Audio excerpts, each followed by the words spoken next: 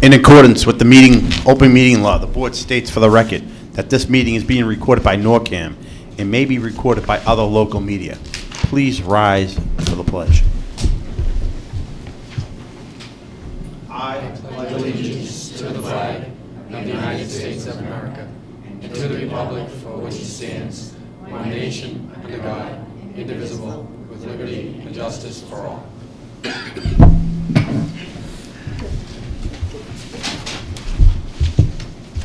Good evening, everyone. Thank you for attending and those at home listening. Anyone here for public comment? Board member reports. We'll start with Mr. Messeri, if you have anything. Just point out to the board that we have another wastewater meeting on Wednesday afternoon at 1. We continue our discussions of moving the water program forward. And we have a meeting on the 6th at 7 in the evening with members of the Martins Pond Church related to potentially acquiring some land for a chlorine injection system for the new water system coming from Andover. Okay. That is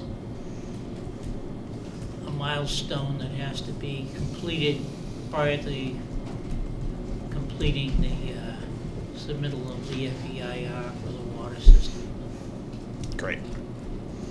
Thank you. Anything else? No.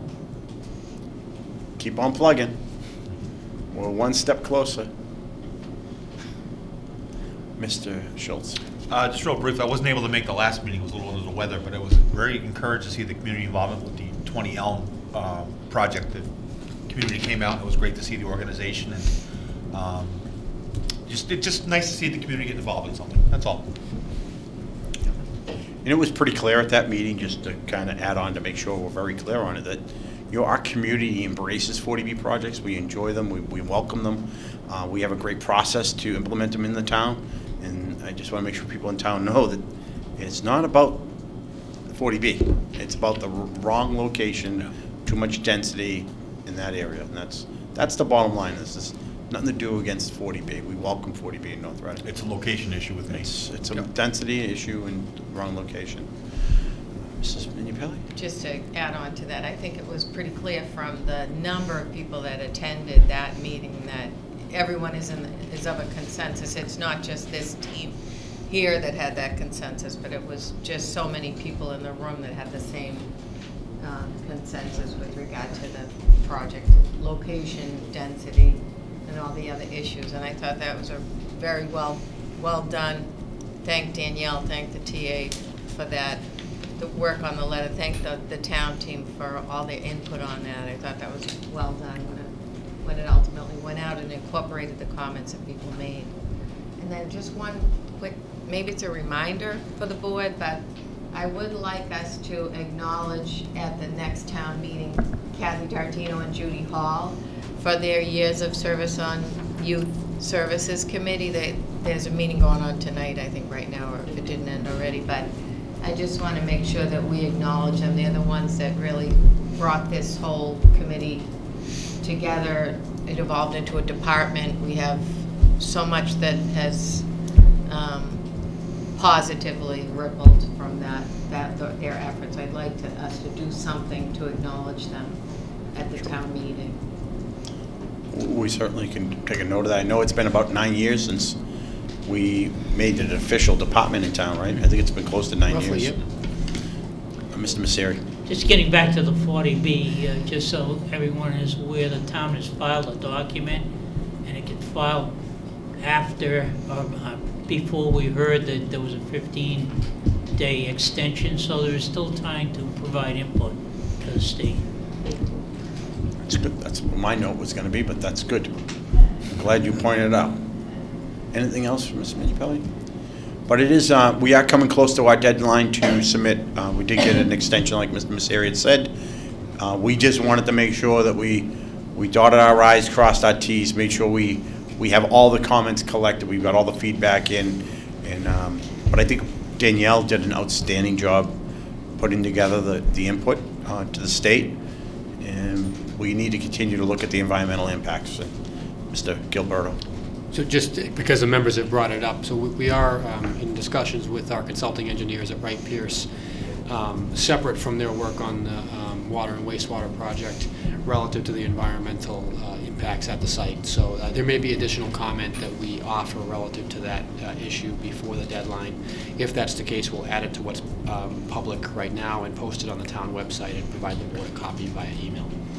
Okay. Anything else, anyone? Okay. I'm all set, so we'll go on to the next thing on the agenda, and we have a presentation this evening on the ARP network of age-friendly communities. I'm going to turn it over to the town administrator to introduce Mrs. Perenni and her team. Thank you, Mr. Chairman. So the Elder Services Director, Mary Perenni, is here this evening along with representatives of the Council on Aging. And at a meeting a few weeks ago, the Council on Aging recommended this program for consideration by the Select Board. So I'm going to ask Mary to come to the podium if she wants, just to give maybe a brief overview, and I believe we have somebody here from the AARP as well. Mr. Gilberto, if it's okay, that they can either be comfortable here at the seat in front of the microphone or the podium, whatever you're more comfortable with.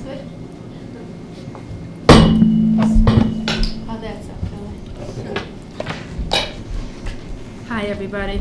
I'm excited to say that a few weeks ago we had a meeting with our COA board and Mr. Prisco concerning the AARP Age-Friendly Network. And they're coming to North Reading, and people are talking to us about being age-friendly and acknowledging our elders. So we have tonight the same gentleman who prepared a presentation for us a few weeks ago, Antoine Watson. He's from AARP, and ironically we have the same title of both age-friendly directors. So he was kind enough to come back to North Reading to speak tonight about what he told us last week. And Antoine, thank you again for making your second commute all the way out here from the city of Boston to our community. No problem. But we really need you here, and I think the town's looking forward to continue to have AARP part of our community. So you know, I'll turn it over to you and Mary to go through your presentation. I'll save my comments to the end. Great. Thanks for having me out here again to speak to you all about Age Friendly and what AARP is doing in regards to the Age Friendly Network. Nationwide and here in Massachusetts more specifically. You all had a series of handouts there, books. One, just giving you a brief overview of what age-friendly really is. Back in 2006, AARP was approached by the World Health Organization because there was going to be a big boom on aging, and communities need to be prepared for that. So AARP, being who we are here in the States, we're focused on addressing aging. And encouraging folks and communities to be prepared for aging as it hits us all, right? Age-friendly network of age-friendly communities. It's not a retirement village. It's not a gated development. It's really about the leadership, community leadership, committing to making sure their communities are prepared for aging adults and children, honestly, who are also aging. It's a free membership organization, or free membership into the network of age-friendly communities. It's really about support. AARP is here and committed to helping communities who raise their hand and say that we want to be a part of the network. It's not only AARP. We're working with the Tough Health Plan Foundation, Executive Office of Elder Affairs, MCOA, and a host of other partners around the state. Last year, Governor Baker did announce that Massachusetts was going to be the second age-friendly state. They've made that commitment, and recently they just submitted their action plan, committing to assisting all 352 communities here in Massachusetts to become age-friendly.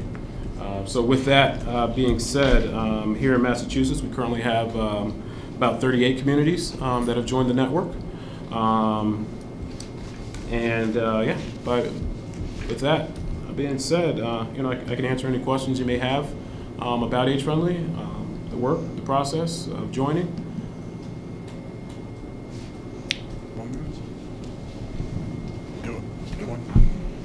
So Mary, you have anything you want to say? I looked at the application, that we would have to submit. And we're doing a lot of this already.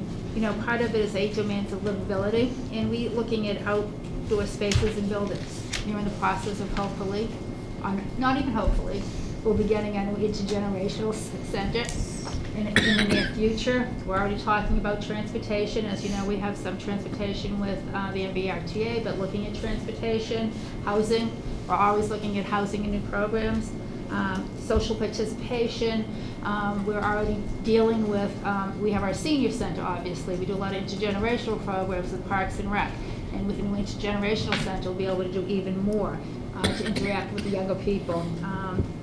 Respect and social inclusion, very important. We do that already because a lot of people that we are living in town, and you probably know within maybe 10 or 15 years, 40% of our population is going to be at least 60 and older. It's a huge amount.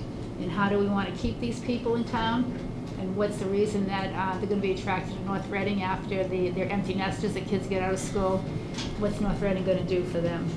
Civic participation in employment, there's always volunteer opportunities. And employment's very important, trying to engage older adults into the workforce. Communication and information, we do a lot of that at the senior center already. You know, we're always informing people. We get at least 8 to 10 calls a day on where can we go, how do we do it, who's going to answer my questions, and, you know, community support and health services. So we have doctors in town. We're close to hospitals. We're doing a lot of this already. So it would be actually meeting the goals that they asked to become more of a friendly community and see if we're actually meeting the goals that we're looking at housing and transportation. And we also have our ACT group, which is part of our social service team, which is actually under the CIT group. And that's a great group that they're already actively looking into housing and transportation. So we already have a group of people in place to work on this. I mean, as you know, we already have the bike path that's looking at going forward, and that was started in our ACT group. So I'm excited about this, very excited about this, and especially now where we have a group of people from our ACT group, from Social Service Action Team. We have a very active COA board coming forth that would be willing to, you know, work with this group. And it'd be nice to have that big sign, "Welcome to North Reading." Age-friendly community. And then we have, you know, soccer championships, 1982, 1985. But this would be very nice to have. Yeah. Yeah, the seniors are now, the seniors are now part of that soccer team from 1982. So I want to thank you in terms of coming out again tonight. I mean, it's going to take some work, but I think we can do this. Yeah, absolutely. Mrs. Minipelli. What do you need us to do for your application? Is there any input that we can provide? I know you have a committee that's assisting you, but is there anything we can help with? So what we do need for a completed application is buy-in from the town board of selectmen. That's one of the main requirements of the age-friendly process, is having buy-in from leadership, the elected officials, and having their letter of support to include with the application. Right. So and that's what I was hoping. That's why I put on the agenda this evening. I'd like us to take a vote to accept this or to take on this opportunity. It allows us to write a letter in making the commitment, and then the process will start. The planning process, I think it takes a couple of years, roughly. Yeah. So the planning process is yearly. It's about year 1 and 2. Yeah. So. And Mr. Oh, sorry. Go on, Mrs. Pittman. Go ahead. I appreciate your bringing this resource. I know it's been a part of the strategic planning before I came on the board, but since I've been on the board, to try to address this need, because our population is aging, and there's things that we need to provide or do as a community to keep our aged population here. So thank you for bringing this forward. I'd be in full support of it. Yeah, a few years ago, maybe even 5 or 6 years ago, I attended an age-friendly community seminar, because this has been going on for a long time, and it's basically by types. And I actually went with Rich Wallner to a Burlington Marriott, thinking there was going to be maybe 100, 200 people there. There were over 1,000 people in that room, and it was very impressive. But at that time, it was tough dealing with Cambridge, Somerville, you know, the biggest cities. So to finally see it come down to a level of a community in North Reading is very excited. And I just wanted to throw this out. One of the questions, or one of the answers on this cheat sheet that they give you when you're filling out the application, how will the community engage and involve older people in the process of becoming a more age-friendly? One of the first lines is, an age-friendly community is one in which older adults encounter a welcoming attitude from policymakers. So by you taking hold of this project, I mean, that's already answering one of our questions that needs to be answered. Mr. Messeri. My question is, how many local communities are involved in this right now? I know you said there are about 36 communities. I'm interested in those that are adjacent to North Reading, like Linfield, Wilmington. So definitely Arlington, several of the communities in the, what is it, the Minutemen area. Yep. There's about 13 communities in right there.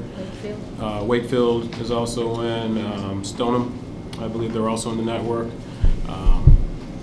You're testing me here. We do have a map actually on our website that does include all of the towns, cities and towns that are in Massachusetts. So I can make sure you all have that information as well. And I do have a list somewhere in my file. So Kimberly? I'll get back to that envelope. Kimberly probably has the stats. Kim Manzelli, Council on Aging. I just wanted to jump in a little bit if I could. Please. If you could just move the microphone down towards you a little bit. There that'd be are great. several surrounding communities, Stoneham, Wakefield, Andover, Swampscott. It's really kind of, if you go on to the Massachusetts Healthy Aging Collaborative website, there are a lot of local clips of news where people are really addressing this issue of, you know, the growing population of seniors. And the goal is to have the seniors stay in their community. We used to say aging in place, but it's really aging in community. You don't want to be stuck in your home sitting doing a crossword puzzle. You want to be engaged in your community. So I think that it's just really important that if we have a letter of commitment from our town officials, we would move forward with the Council on Aging, filling out the application. And it just really gives us a little bit more of a detailed plan for the next couple of years. It seems right in alignment with the master plan.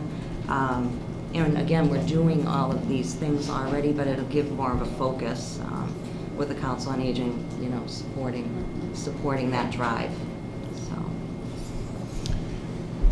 One of the reasons I really, truly loved this program when I read about it and went through it is, you know, one of the challenges faced here in North Reading short term is we don't have enough senior housing options. So we really don't have an option for our seniors, so they have to stay at their homes longer. And what I love about this is now we have a network that they can reach into to help them stay in those homes, live a little easier, a little more comfortably.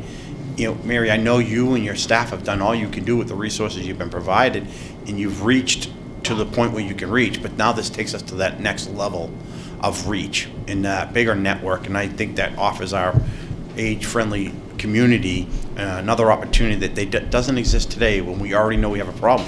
We don't have enough places for them to live.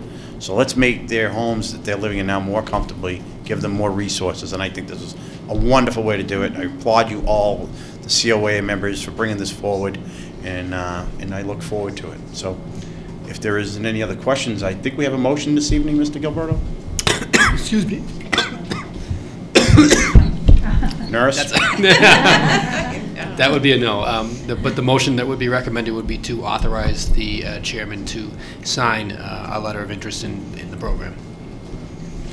Mr. Chair, I'd like to make a motion to authorize the chair to enter into a letter of interest in the program of the ARP Network of Age-Friendly Communities. Got a motion by Mr. Schultz, second by Mrs. Minipelli. Any other discussion? No? Before we move on, again, Antoine, I know this is very quick, but it means a lot for us to make that commitment to come here. Mary, I want to thank you and the COA group for bringing this forward. We will get this done. We'll take the vote. I think we're going to get unanimous support, and I know Mr. O'Leary couldn't, unfortunately, make it last minute, but I know this is very important to him and his family. As you know, his mom has made an investment in our aging community, and I think this just goes along with sort of their beliefs and their their community commitment here. So if he was here, I know we would have his full support in this, and I'll pass along his thank yous without him being here. Mr. Gilberto. Just a quick question too, more for the Elder Affairs Director. So there's an application I know that needs to be filled out. Is that something that you're comfortable with completing? Yes. And the letter would go alongside with that, I believe. Yeah. Okay, great. Yeah, and any help, I'd be more than happy to assist. I'm sure Michael will do it. It's going to take some work, but we'll get it done. Great. I'm very excited. Any other I comments? want to thank everybody for finally recognizing, I shouldn't say finally, because I know you're all concerned about our seniors in the community, but things coming to fruition, Yeah. just amazing. Thank you all very No, much. it is time for us to start taking larger steps forward towards our objective to find solutions for our seniors, and that includes housing, services, and so on. So this is a great step to continue in that progress. So without further ado, all those in favor? Aye. Opposed? Unanimous. One absent. Thank you. Thank you.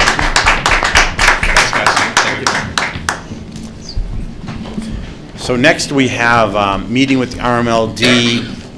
Mrs. O'Brien's here, and she's going to talk about how RMLD is aging friendly as well.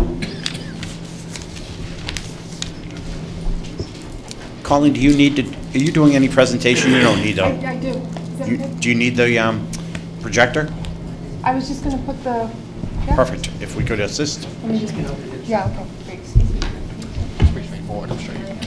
You want me to take that? I'll just take it. Yeah, sure. Okay, yep, perfect. Yeah.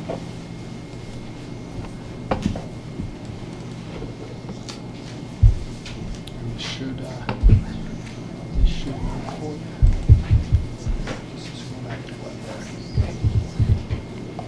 Scroll back and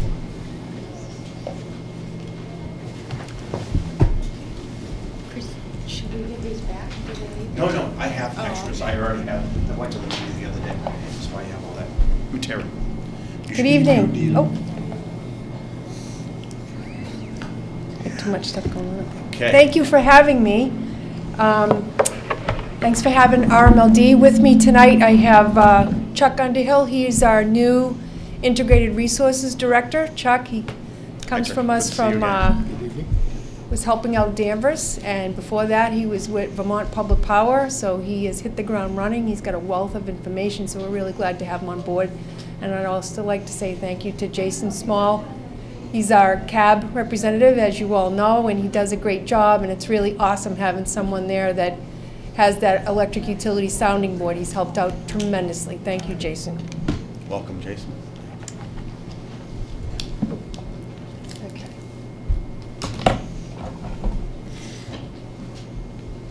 I feel like I'm walking and chewing gum here. Hold on a second. Okay. Well, we don't give you a lot of space to work with over That's there. okay. So.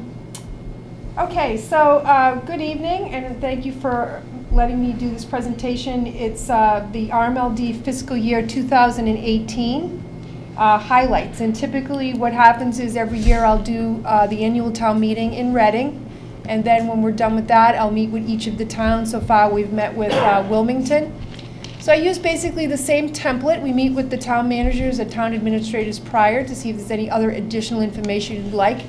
If you find that there is during the presentation, let me know, and I can get some information back to Michael tomorrow.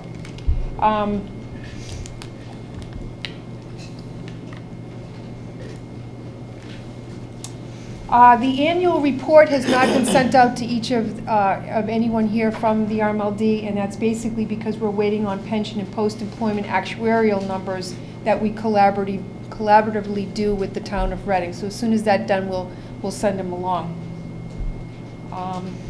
As you know, the RMLD serves 28,469 meters throughout the towns of Wilmington, Reading, North Reading, and half of Lynnfield. Wilmington being the bulk of the load at 54.6%, Reading at 20.4%, North Reading at 18.5%, and Lynnfield at 6.6%. Our mission remains to provide low-price electricity with excellent reliability, customer service to all 4 towns. Their residents, commercials, and industrial customers, and all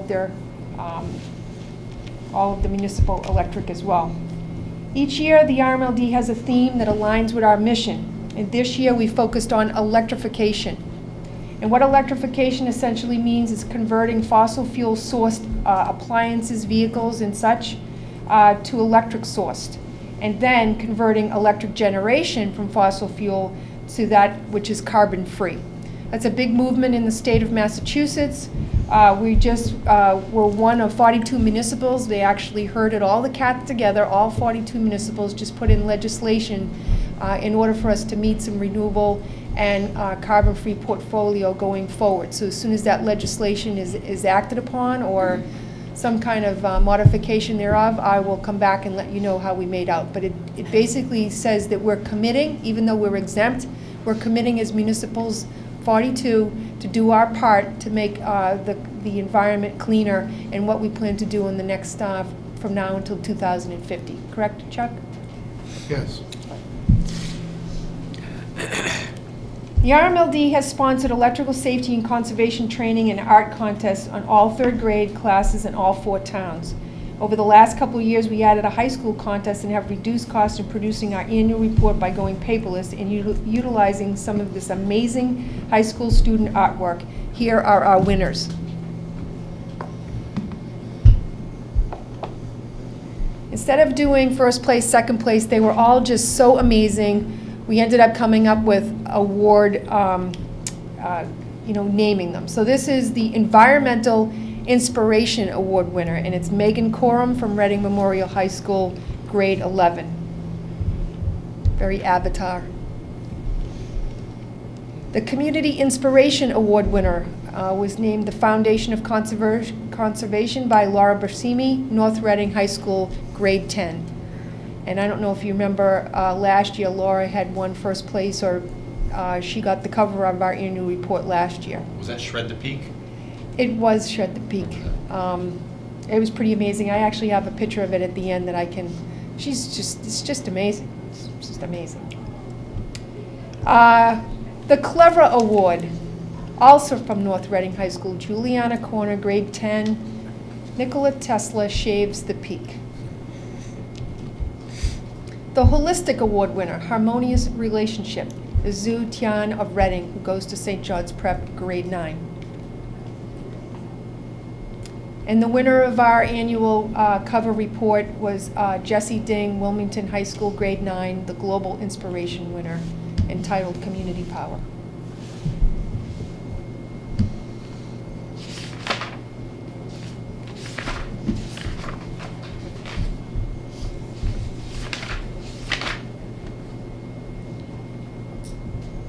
Sales in kilowatt hours have dropped from 1.5% from fiscal year 2017 to 2018. In fact, sales have dropped at Reading Light for the last 4.5 years. This is mostly due to conservation measures, solar, and those type of issues that we provide rebates to achieve. So we want to be able to help our customers, which reduces sales, but at the same time, we have to try to focus on how do we maintain all of the benefits of public power. The RMLD is now focusing heavily on increasing sales, such as with electric vehicles, air source heat pumps, along with our economic development opportunities. Our new outage management system is up and running, and therefore by this winter, or by the end of the winter, we should be able to email, text, or phone you with outage notifications. And I had told Michael earlier today that when we get ready to roll out that IVR system and OMS system, we would come back and ask for another presentation so that we can let the public know how you sign up for those and how that outage management notification system will work. As of January 1st, the RMLD switched to a calendar year budget to align with the Department of Public Utilities reporting and efficiencies to maintain only one set of books. We continued our strategic planning to address revenue-generating opportunities through economic development. We received a $1 million grant awarded by the Commonwealth for the installation of a 5-megawatt battery storage unit, which is going to be installed this summer in North Reading. We installed the outage management system, and as I stated, we'll be back to discuss the IVR system.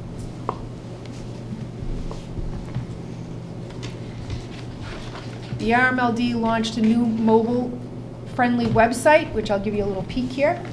I don't know if you remember our old one. It was very 80s looking. And so now we have simple icons. It's very user-friendly. You can also use the search website, and it's pretty detailed, whatever you're looking for, our finances, our budgets, any of our service requirements handbook, our terms and conditions and rates. So we're pretty excited about that. This year we added a 100% electric Chevy Bolt to our fleet, and we installed multiple plug-in chargers. During the summer, we ran a pilot for, I think, 8 weeks, where we rebated both used and new electric vehicles. We ended up they took 52 deliveries over that 8-week pilot program. And it's pretty amazing. So we're doing the analysis right now to see if maybe we'll run another one again next year. We continued implementation of our mesh network program, which is basically allowing some meters that are not as smart as they should be in order to make jumps to other meters in order to get to the collector. And so that that's how we're communicating back to this outage management system. So we're working on that. We will have, I think, about 3,000 meters that are not going to be able to be collected, but they still will be captured in area outages. So when you look on the new website and we put the IVR system in, you'll be able to see like polygons of areas that are out with updates, estimated time of restoration, and those people who have those meters will be collected in. Those 3,600 meter replacements are scheduled over a number of years due to the expense, but we'll still be able to get them out some messages.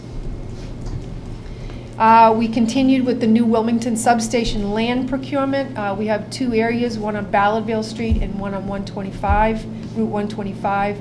We're in negotiations on both of them, and we're hoping to get that settled this year, and then construction of that substation, which basically focuses on the capacity load where they built Target in Wilmington. And so that substation will be built 2021. We continued our implementation of the organizational study, reorganizing the department to improve succession planning and skill sets.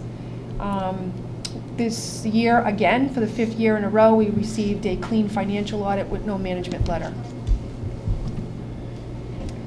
Just going back over what Shred the Peak is for everyone, that during those high times where not the most clean plants are asked to turn on, we want to make sure that any dirty plants that get turned on, because electricity is its highest use, not only are they not the cleanest, but they're also the most expensive. So we have a number of residential customers and commercial customers that are signed up for our Shred the Peak program. When we shred the peak with commercial customers, we share those benefits. The program's going pretty well. We'd like to even do more because of the savings gets spread back across all of the customers. You can go onto the website if you're interested in signing up. The Shred the Peak efforts that we're actually doing in-house, we have 2 community solar arrays, which are in our Solar Choice program at 2.7 megawatts with a savings of $30,000. 2.5 megawatt natural gas generator that we installed last year in North Reading with an approximate savings of $380,000. And then the 5 megawatt planned battery storage unit in 2019 with a projected savings of about $140,000. The grant, by the way, offset the cost of electricity, not the cost of purchasing. We are leasing it, not purchasing it. We actually, when they gave out the grants, they gave Taunton one who's buying it and us that's leasing it, so that there's 2 different types so that the state can analyze which one works better. So there was a whole reasoning why different things were given out on that, that whole slew of grants that got given out on the ACES grant last year. The customers shred the peak. 15 large commercial customers shred cumulatively 4 megawatts of monthly peak at a savings of $34,000, and annual peak with a potential of another $318 in savings, but this wasn't captured last year. 800 residents shred cumulatively 0.4 megawatts of monthly, and the annual peaks at about $36,000 in annual savings. Suggestions to the homeowners or commercial about how to shred the peak. we've gone over these before. They're pretty basic, but between the hours of 2 p.m. and 7 p.m. And we do still tweet out for shredding, so that anyone that's signed up for RMLD tweeting will get those notifications. Customer efficiency programs. Just as a reminder, every year we update our rebate program so that we're always staying ahead of the curve, and we're always there analyzing so that we can offer customers some money for things that might be new technology, but they're more efficient, and it gives them a little bit of extra money, so they'll buy those type of products. Economic development and revenue generating. We have a strategic objective at this time about keeping rates low and enabling new technologies, but we want to make sure that the kilowatt hour sales remain. Economic development is something where we've had one of the engineers that works for Chuck now, Tom Olilla. He's been actually helping out with North Reading on your economic development team. And thanks to you guys and the success that's happening, now Wilmington has asked if we go over and be part of their economic development, and I'm hoping it'll be all 4 towns. And just as a reminder, it's never the intention of RMLD to try to push economic development. We just want to be there for you. If you're interested in developing further, let us know, and we can tell you all the different ways that we can help. If you want to try to bring customers in, you want to help certain customers, we have a number of programs to help out with that. When we did bring in Osram Sylvania into Wilmington, this was basically the list of things that we provided to Osram because they had to choose between 4 different towns, and they went with Wilmington, a lot based on the rates at the RMLD along with this list. Just going back over proactive cycle maintenance programs, we continue with these. I just want to let you know that a lot of these maintenance programs, they're new, and we're doing them in a very some of them in a more aggressive manner, because we lay out these programs based on failure analysis. So if poles are failing at a particular rate and a certain amount have to be replaced, we'll lay it out in the appropriate amount of years based on the cost. If things start to get, the frequency starts to increase, like transformers, we've had a lot more transformers go than have in the past. We may have to bring that forward and make it a little bit more aggressive. We're doing a study right now with that, because anytime a transformer is rusted on the bottom because it's over 40 years old, I mean, snakes can get up there, it can start to weep and leak, and we just don't want that to happen. We just completed our GIS system, so we're now aware of the ages of all the transformers, and we have a program to replace them, but it seems like we have to go even faster. So the guys are doing the engineers and the guys are doing a great job with these maintenance programs and keeping up with the analysis. But if anybody knows of any transformer that looks like it may need to be replaced, or they want to call us on the phone, if they're seeing something that looks a little odd, please give us a call, and we'll be glad to go out and take a look at it. The LED streetlight programs that we got a partial grant from the state on, half the grant went to the municipals, half the grant went to our non-municipal residential and commercial LED customers. I just want to let you know, after the 3 years we're complete, and of those whole 3 years we actually got no complaints. We had one head that was adjusted, and other than that it was a very successful program, and I hope you guys are happy with the lighting and that it's going good in your town. Any comments on the streetlights? Good program. Mr. Gilberto. I'll just highlight that with the conversion to the LED, we were able to turn on a number of shut-off lights, which I want to say were in the 33 to 40% range of all of our streetlights. And at the same time with that conversion, it cost us less than it was costing before to have all the lights on as LED. So it was a great program for the town. Okay, so good. The next one is the double poles. On the left-hand side is the double poles as of January 16th, 2019. If you look at the table on the right, those are the total poles owned by, well, it's owned by the Reading Light. I should have changed that. But those tell you how many poles in each town. On the far right, the custodial responsibility, each pole, even though it's owned by half Verizon, half RMLD, we do split the territory into custodial. And what that means is, like in North Reading, the RMLD is responsible for setting poles, and then when everyone is done transferring, we come back and we take out the pole butt. And like in Wilmington, for example, again, ownership is different from custodial. Verizon will set the pole and take the pole butt out. So on the left-hand side is just a snapshot of that day of how many are in each attacher's, what's considered ball and court. So RMLD has 22, 8 to transfer, 14 to pull, for a total of 41. The North Reading Fire Department, I wasn't able to get into the system today, but I believe that's down to 1. That 12 is an error. So they're down to 1. Mr. Gilberto. I just want to point out that a year ago when we were here, we were at roughly 40 poles that were in the fire department's ball and court, you know, that we were effectively potentially holding up the process of moving a pole or otherwise. I want to thank the Fire Chief Don Stats and Captain Murata for their efforts to get this done in a timely fashion. As well as I know there was some assistance that we got from the Reading Fire Department as well. So it's great to see that number down to 1. Mr. Messeri. Are there specs on the leaning of a pole? What is allowed and not allowed? Well, the poles are essentially sunk down about 6 feet, and you know, if they're, I'm not going to say if they're guyed properly, but there's movement in the ground that'll have them lean a little bit. If you think it's leaning too much, let me know where it is. I mean, there is some lean to a lot of the poles. They should have guys on them that go back about 20 feet that will support them. We are running pole analysis on each and every pole that gets installed. But some of them do have a lean. It doesn't mean that they're not safe. Is there any one in particular you'd like me to take a look at? My question is related to the technical spec that you live with.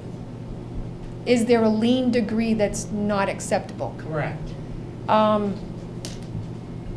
No, not necessarily. I mean, I would, Jason, you want to help me with this one? I would say if it's more than 30%, but I don't think there's a particular degree because it's... Is it the eyeball test? No, it's the strength test. It's the pole loading calculation on the pole, and if it's guyed properly. But is there? It's not an actual degree that like it's like a hard rule, but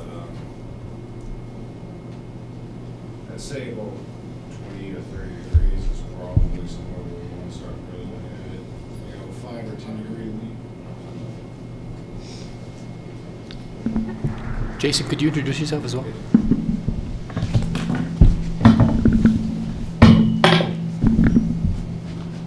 Jason Small, I reside at 16 Turner Drive in North Reading.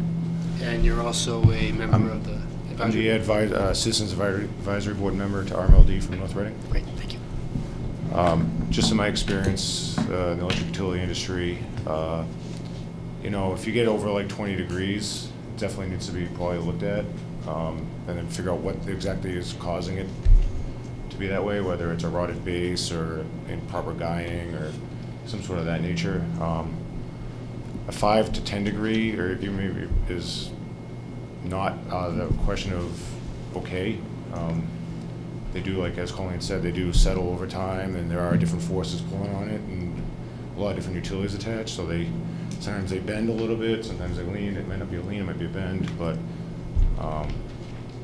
around that area, we would still probably, you could still probably go look at it, but probably I wouldn't expect a lot to be done unless it was exaggerated to where it was causing clearance violations. I think what I've noted is that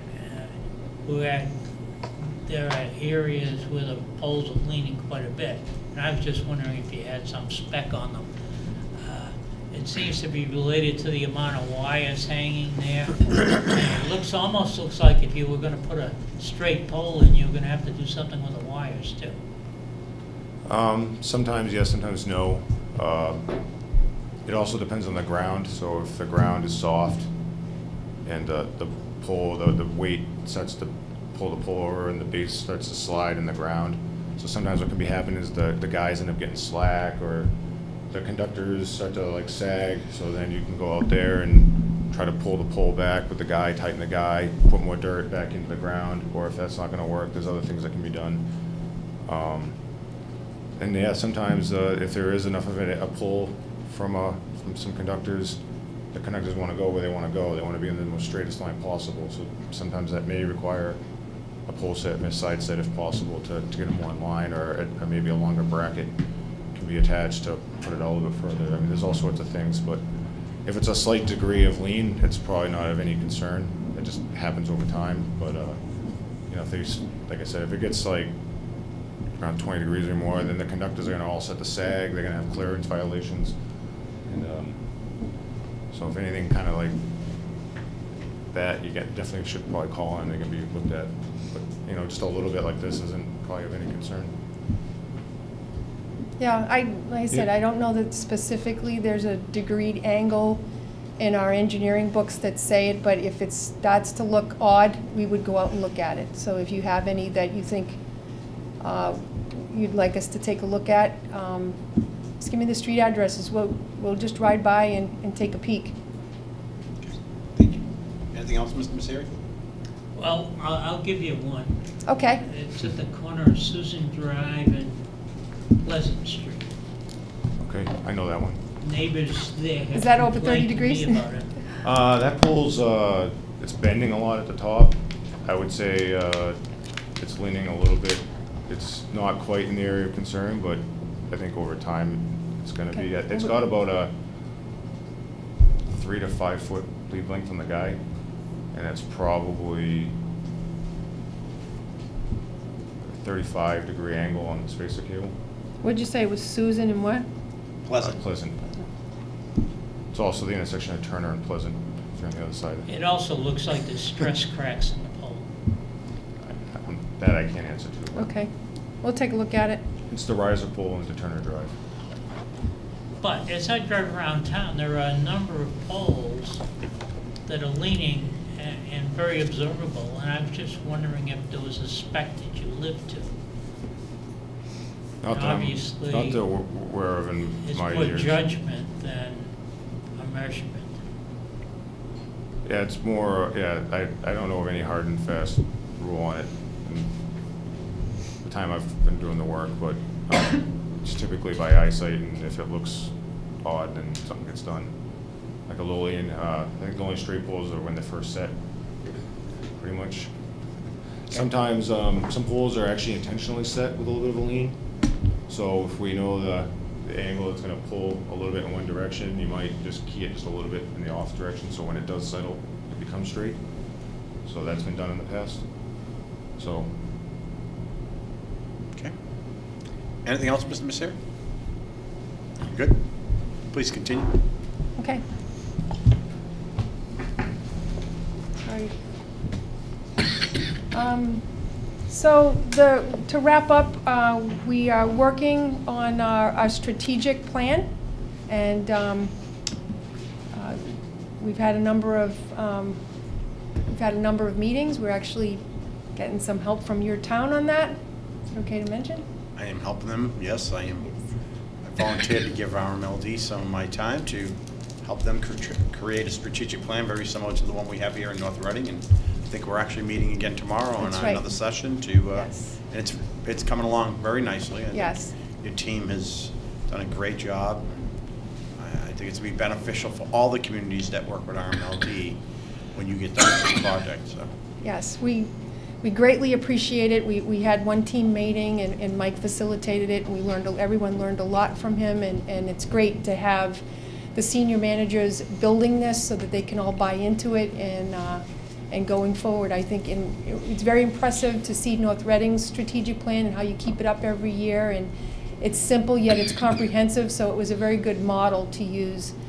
Didn't scare anybody, but it had a lot of teeth, and it had a lot of meaning behind it, so we appreciate that, and thank you to Mike for helping us. We're still looking at economic development opportunities, as I told you, to offset some of the drop in sales, electrification and its impact on demand and supply. the New Wilmington substation, the electric vehicles, rolling out the outage management system and the IVR, expanding the school outreach program. We're always thinking of things to add. We added the 10th grade, I mean the seniors, the high school program. We'd still like to add more program. We were thinking of doing like a new homeowner thing in each community, where we can have people that are just getting ready to buy a home and what it's like, how to read their bill, how to save energy, and to do all those things, and maybe partner with some other utilities that could come in, and so these new homeowners could learn all about buying a house and what it means. I mean, I really didn't have anybody around to teach me, and it would have been nice to have a class like that, so we're working on that as well this year.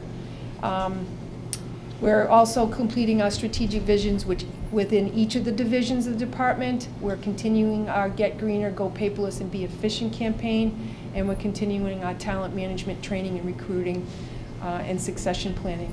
I do want to let you know we have several vacancies at the RMLD. It's a great place to work. I will tell you that a lot of the jobs are niche. They do require some specific type of training. But if you want to take a look on the website, they're starting to get uploaded, and we'll welcome anyone to apply and take a look at them. We're always looking for great talent. I just put this last one up there so you can remember Laura Bacimi's one on the right, which she won last year on the electric tree.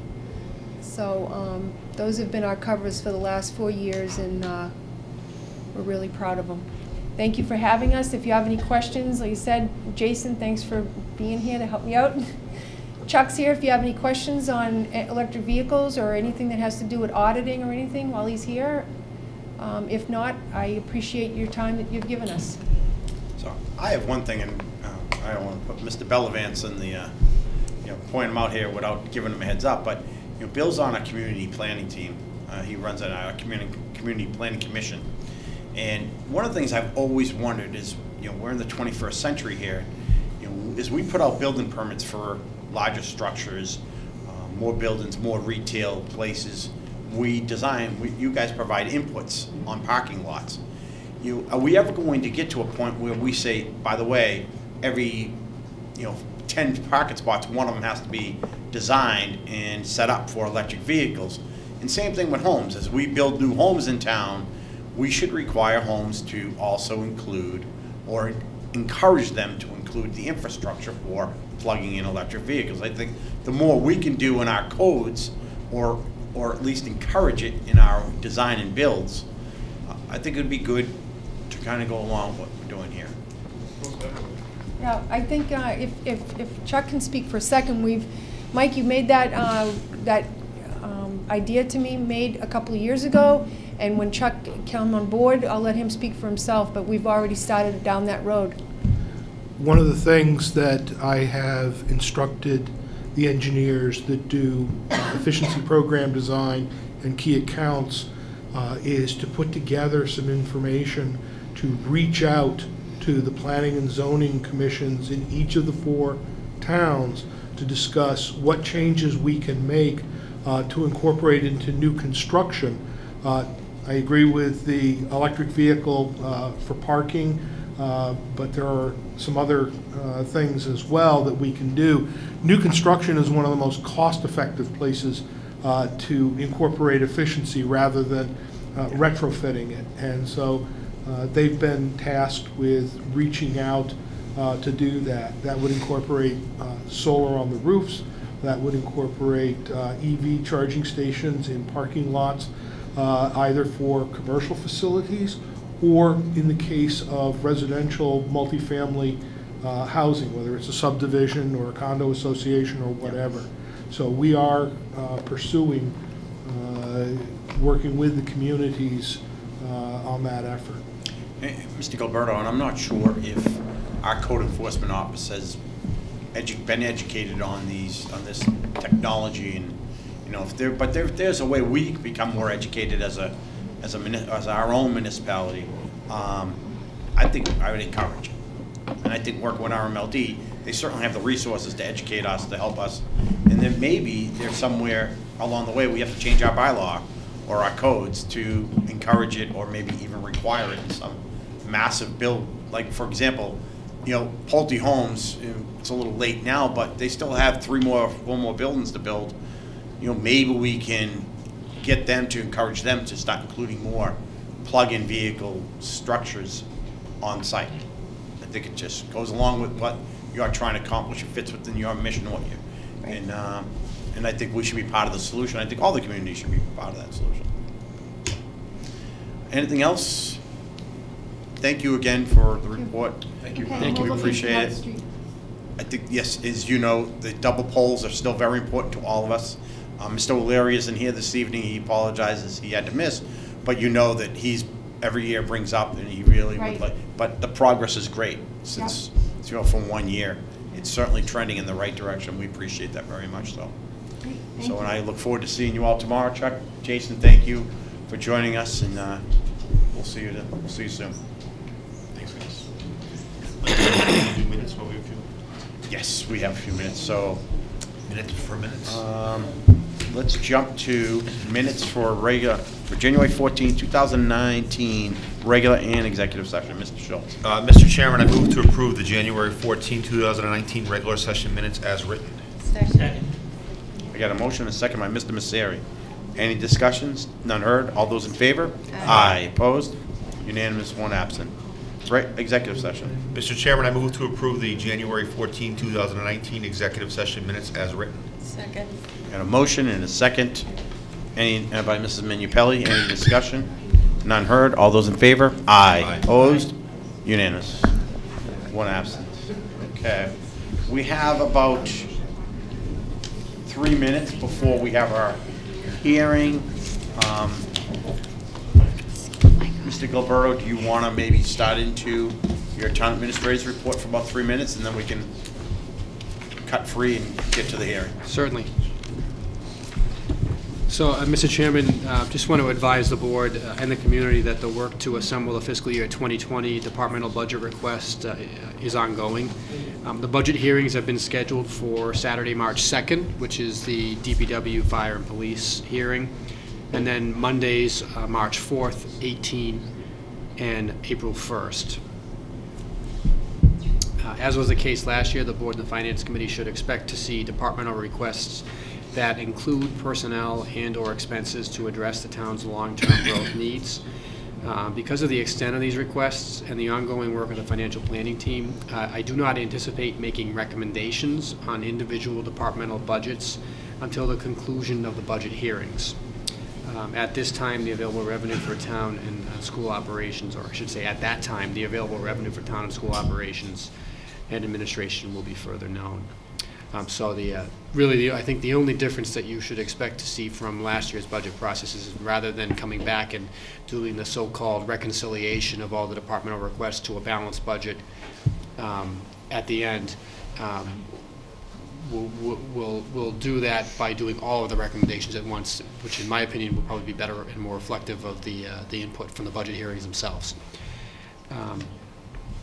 I attached a copy of the comment that we submitted to Mass Housing regarding the proposed development at 20 Elm Street. The deadline has been extended to February 1st. We didn't find out about that extension until Tuesday, January 15th.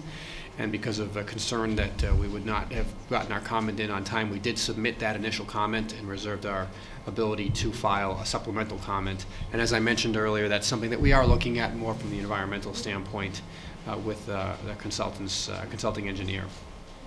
I encourage residents to, if they've not already, send in anything that they might have for a comment to the town planner, and she will aggregate those comments and forward them along to Mass Housing by the deadline of Friday.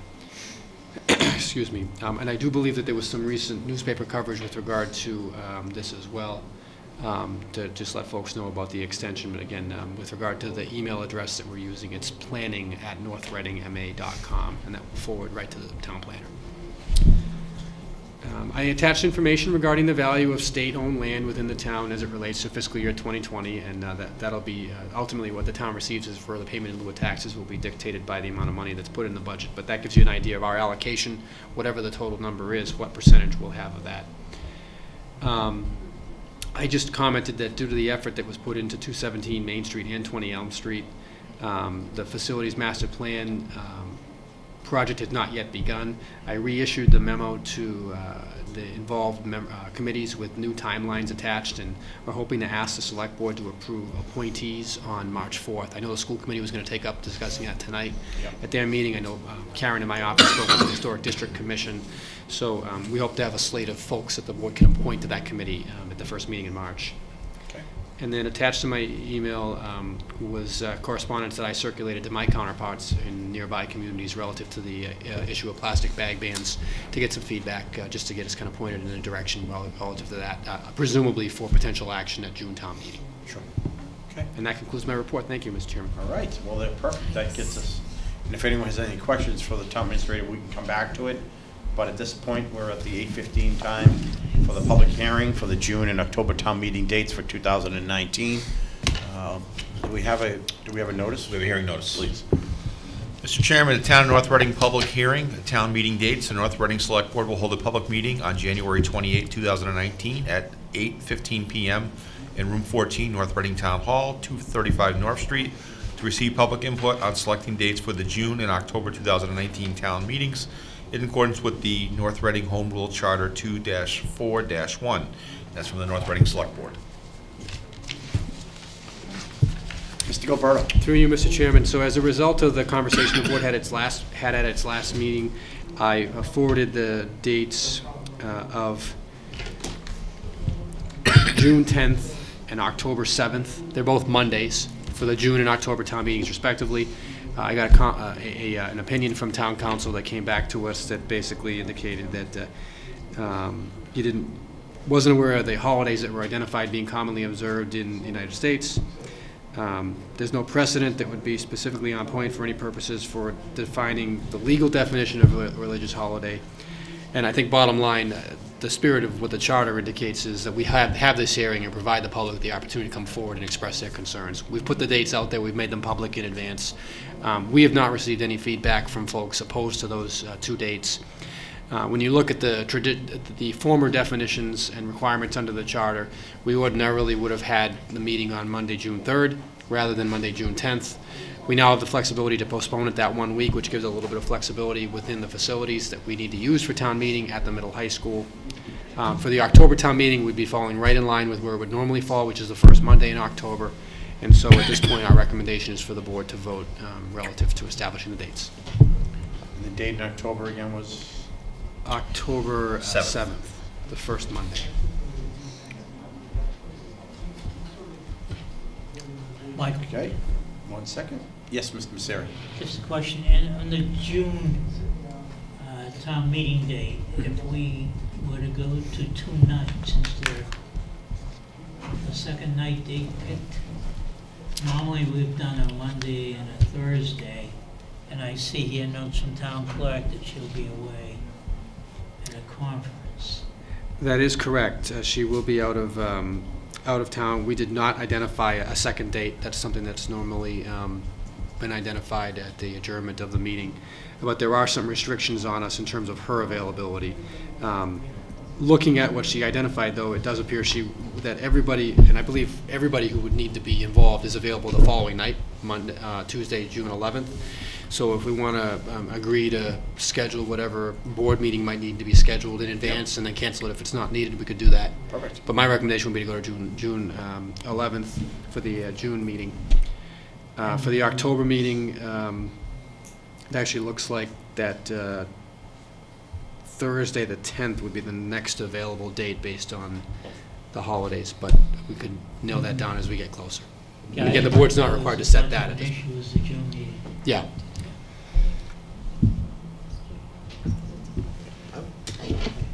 And I do think, Mr. Moderator, those dates, they've been forwarded to you, the two that I just identified here, the June 10th and October 7th. Yes, but that gig is going to be the 11th. So that would be for the second night, if needed. Oh, the second. Oh, we won't have a second. Control the alarm. We outlawed them about a year ago. If we do, we're going to blame lottery. Not 30 articles. Is there anybody who'd like to question? It's an open public hearing, so. And again, Mr. Chairman, to the public who may be watching at home, this is the first time we're setting the annual, both of the annual town meeting dates under the new charter provisions, which were approved at town meeting last June by the legislature in the fall, signed into law by the governor in the fall and early winter. Just to refresh everyone's memory, now the bylaw, and you can correct me if I'm wrong, it allows us to pick a date anytime in the month of June and any date within the month of October, as long as it doesn't conflict with any national or religious holidays. Correct. Okay? Motion. So we don't have any, close the public hearing, we'll take a motion. Mr. Chairman, in accordance with the Town of North Reading Charter 2-4-1, I move to set the date for the 2019 town meetings as follows: Monday, June 10, 2019, and Monday, October 7, 2019. Second. A motion and a second. Any more discussion? None heard. All those in favor? Aye. Aye. Opposed? Unanimous. One absent. Okay. We have about 9 more minutes before the next hearing. And what we can go ahead and do old business and new business while we're waiting, and then if not, we'll take a 5-minute recess. Mr. Messeri, do you have any old or new business you want to bring up? None at this time. Mr. Schultz? None. Mrs. Minipelli? So we'll take a recess of about 6 minutes, if that's okay, and then we'll convene back here at 8:25.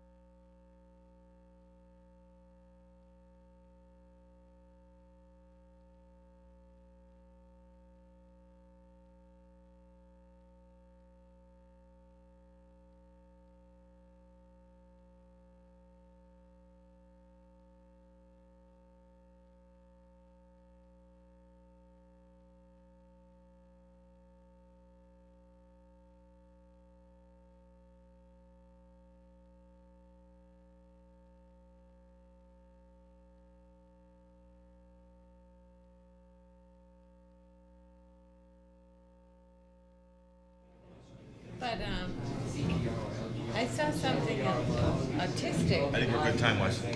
Kid made You know what that- like a fidget spinner. For the charger. We're going to reconvene. You got all kinds of stuff.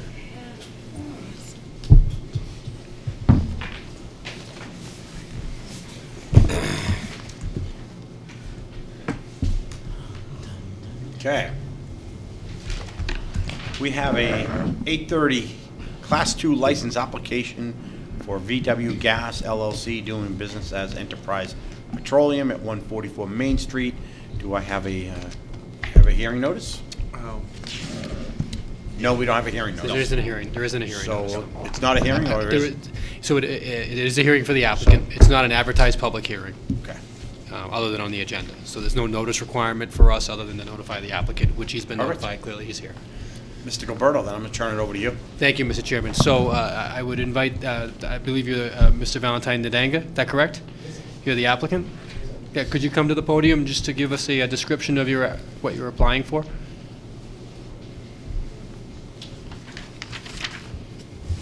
And if you could identify yourselves for the audience.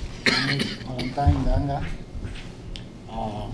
around the gas station at 144 Main Street, Enterprise Petroleum, VW Gas, and I'm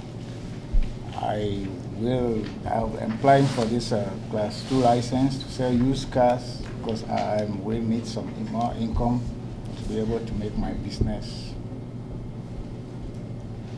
successful in this area. Thank you. Having a hard time hearing you, I apologize. Continue. So you applied for the Class 2 license? Yes, sir. Do you have a license anywhere else? I have,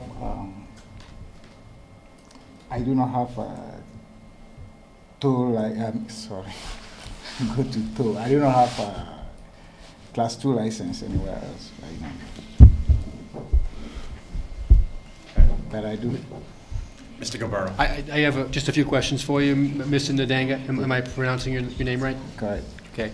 So what is your principal business again? I used to sell gas. I have a gas station. I have a garage there.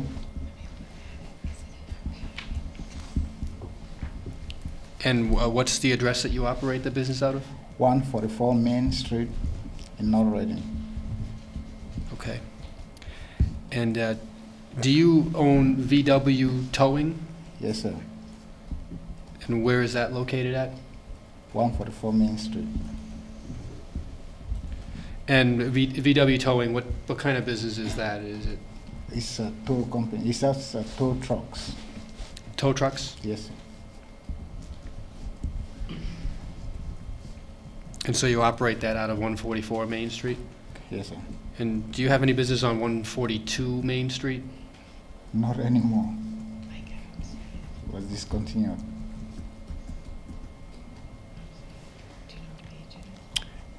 And you indicated that you you have a shop or a garage? Yes, sir. I have a 3-bay garage at 144 Main.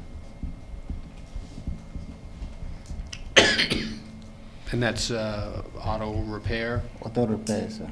Auto repair.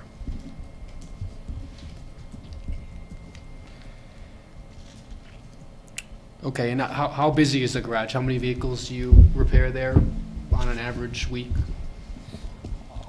In a weekly basis, we do about 20 vehicles. How many? About 20. About 20, okay. Wow. And is it just you, or do you have employees there? I have employees. Sorry. That's okay. Between my tow company and the garage, I have 15 employees. And 90% from North Reading. 15 employees. Yes, sir. Are they all working out of 144 Main Street? They all work out of 144 Main Street.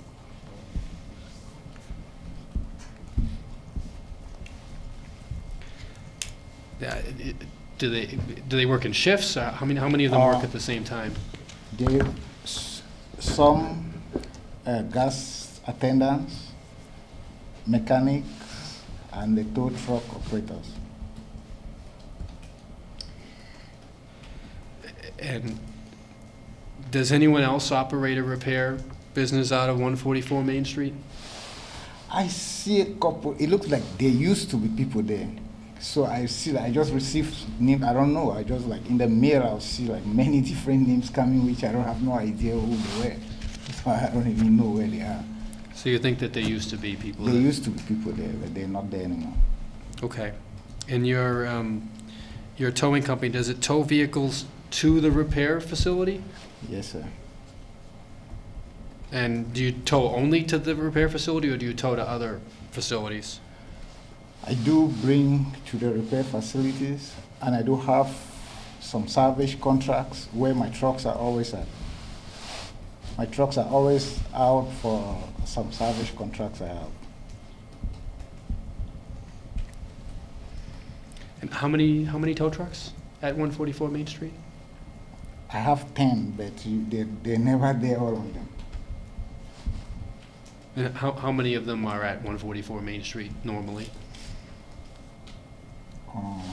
At night, I believe at night you could get about 4 or 5 parked there. It depends on what drivers, where they were, and sometimes, most of the time, they park at North Bellerica, at Copart, North Bellerica. So, And you mentioned that you had 15 employees among the 3 businesses. How many of them are tow truck operators? Tow truck operators, I have 11 of them. And how busy is a towing company? How often are you towing companies to or from 144 Main Street? To and from 144 Main Street is not really. Not really? No, 144 is just like where the office is. But the business is, we don't tow like, it's not like you tow cars in and out 144 now. Okay. I just have a couple more questions for you, Mr. Ndanga. Okay. So is your towing business operating as an accessory to the repair shop? Yes, sir. Okay, but you said you're not really towing for the repair shop. No, I did tow for the repair shops. I mean, like, it's not like a busy something like every 2 minutes you have a truck coming into the repair shop, no. But the tow for the repair shops, like, I get called even on my way in here, I have a customer who break down at Walmart, and they're calling me now, but there's nobody even available to do it now for them. Okay. Do you have any contracts for any other towing companies or for insurance companies? I do have contracts for insurance companies for breakdown cars. I pick them up and repair them.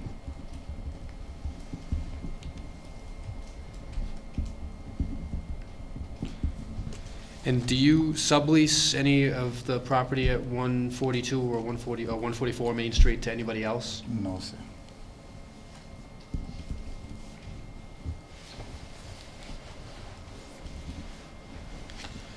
And a gentleman by the name of Jose Santana, do you know who that is? Leo Santana. What's that? Leo Santana. Leo Santana. Who is he? I'm my mechanic. He's your mechanic? Yes, sir.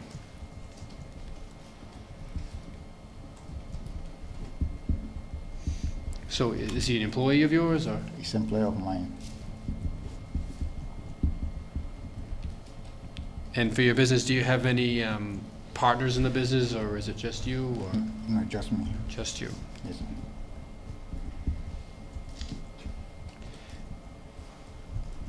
And this license is for your own business and not for anybody else? Just for my business, sir.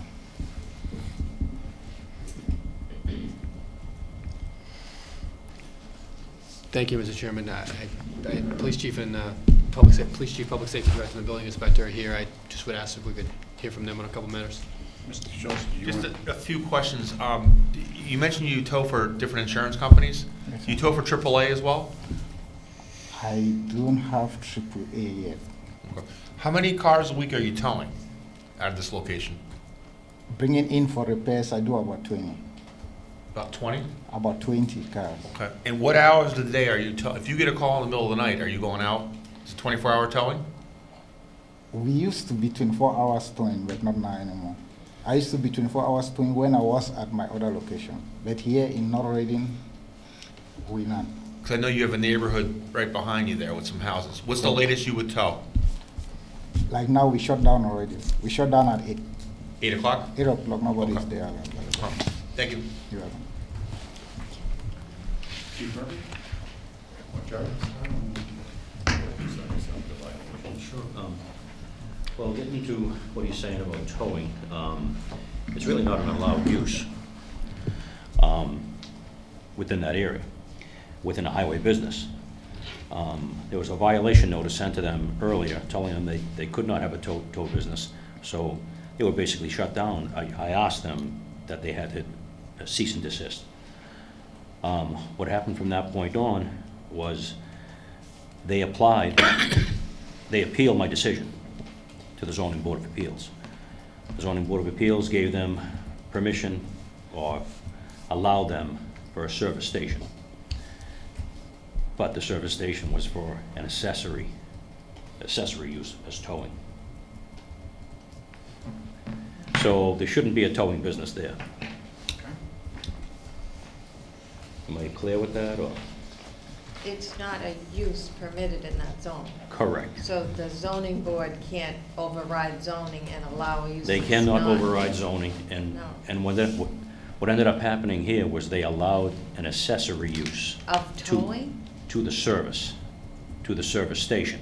They allowed an accessory use to the service station. They never said how many vehicles he could have.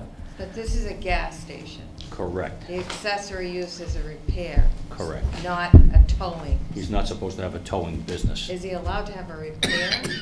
He is allowed to have repair. How long has he been there as a repair? How long have you been there as a repair shop? I just acquired a place, but the place has been at a repair shop since. When did you acquire it? It's about 6 months now. Chief Murphy? I may be able to clear some of this up, because some of the information he gave you tonight is not accurate. With typical licenses, the town administrator asks the police department as well as other town departments to provide feedback on the location as well as the applicant. So when this application came to me, we began an investigation. So I'm just going to give you a summary of facts. On January 2nd of 2018, Mr. Ndanga filed a certificate of organization with the Massachusetts Secretary of State's office for VW Towing LLC. In that filing, it listed its services to be rendered as towing services and roadside assistance. The business address was out of Saugus. On August 23rd of last year, he changed that address to 144 Main Street. There was no change in the services to be rendered. On August 21st of last year, the building commissioner reviewed a proposed business certificate for VW Towing. The applicant was the same applicant before you today. The building commissioner did not approve that business certificate based upon the use was not permitted. Sometime in September of last year, myself and the building commissioner went to 142 Main Street to investigate signage of a towing business operating out of 142 Main Street. We did meet with Mr. Ndanga.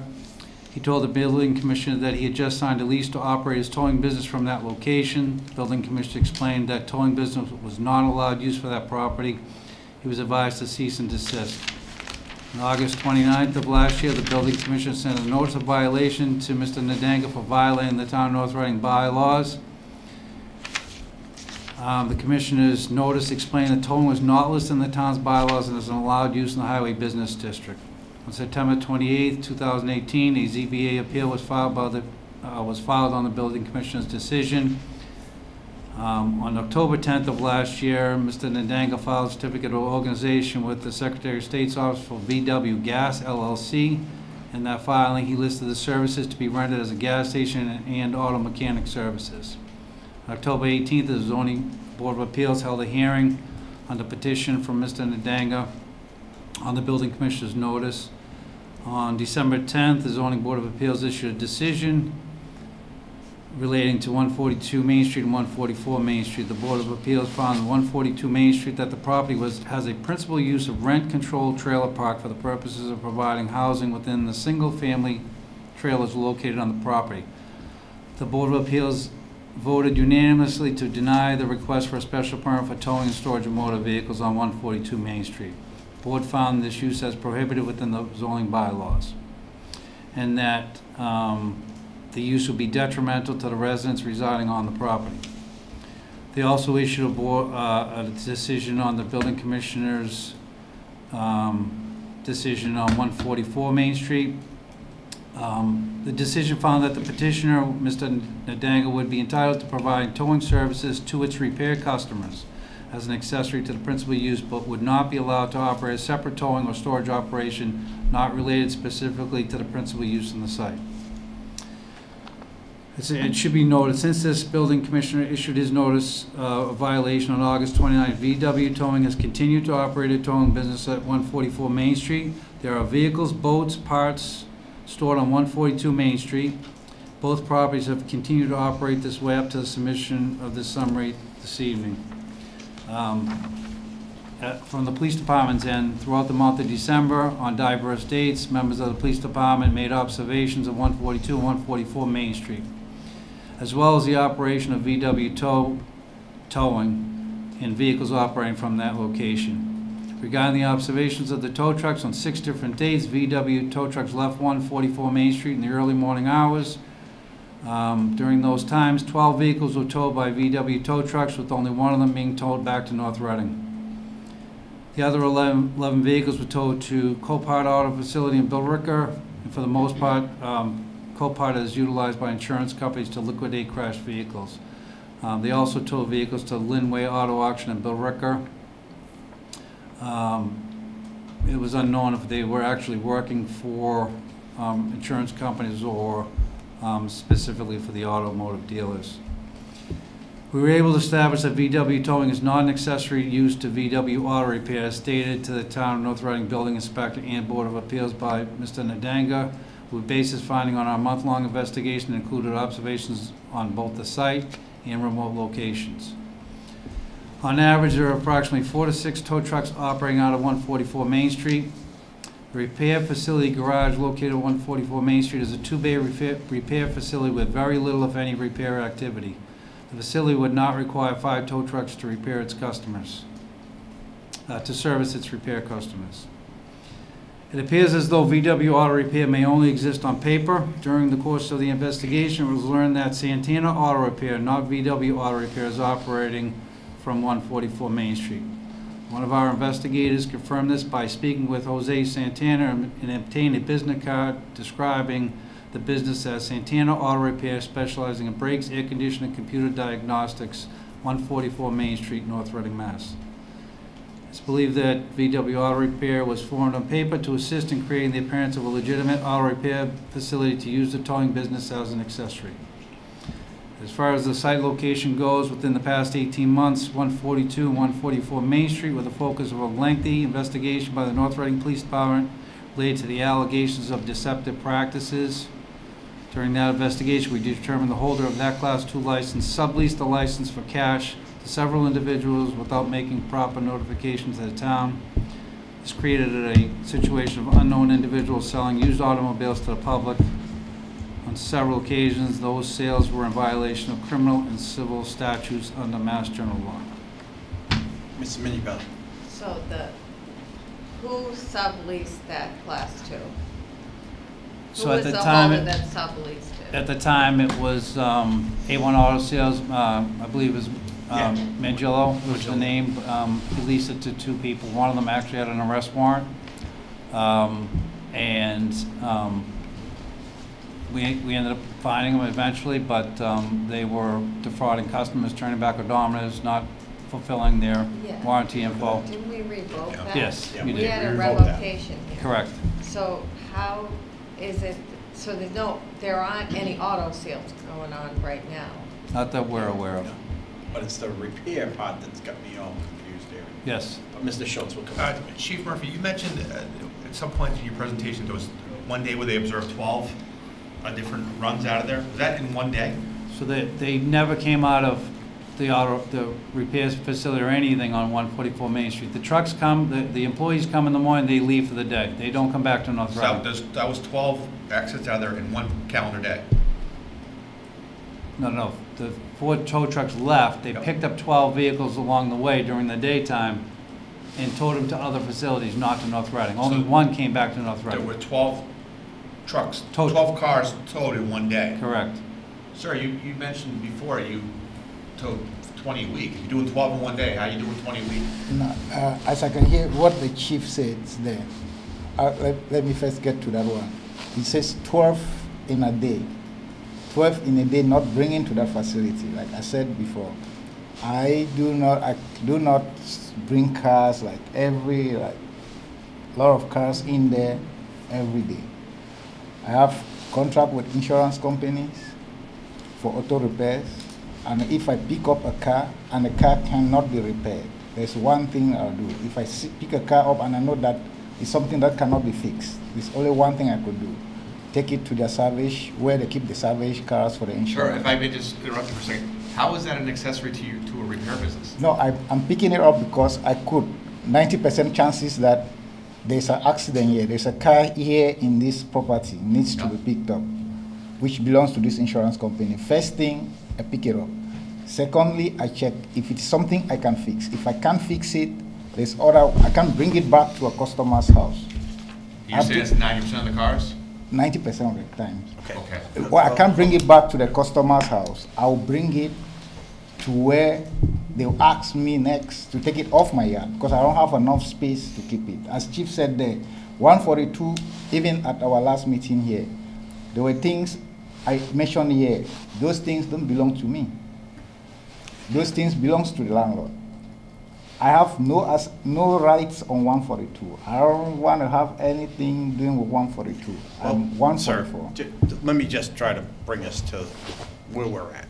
Right. And it sounds like the 144 is what you want to use. Yes, sir. It's not suitable or doesn't meet the zoning. Absolutely not suitable. That's the end of the story. Unfortunately, do you have a lease on the property you're at? Yes, sir. Well, then the lease to me seems invalid because he leased you a property you can't use for the use you're looking for. We can't grant you a license, at least I'm not going to vote for the license because it doesn't conform with the authorized use.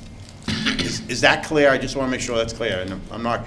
So the used car sales use is something that is not otherwise allowed under the highway zoning district pursuant to our bylaws.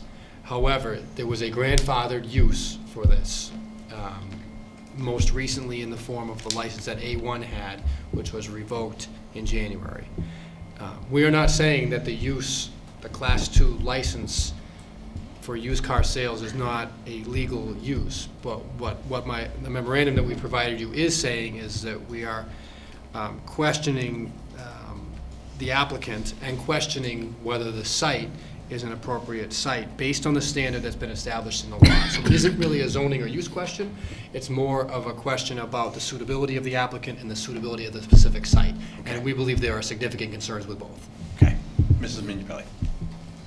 Okay, so just let me, so I can understand this, because I didn't actually get the packet with the application. I only got the board's packet, so I didn't get to review all of this. So there was a license, Class 2 license there, we revoked.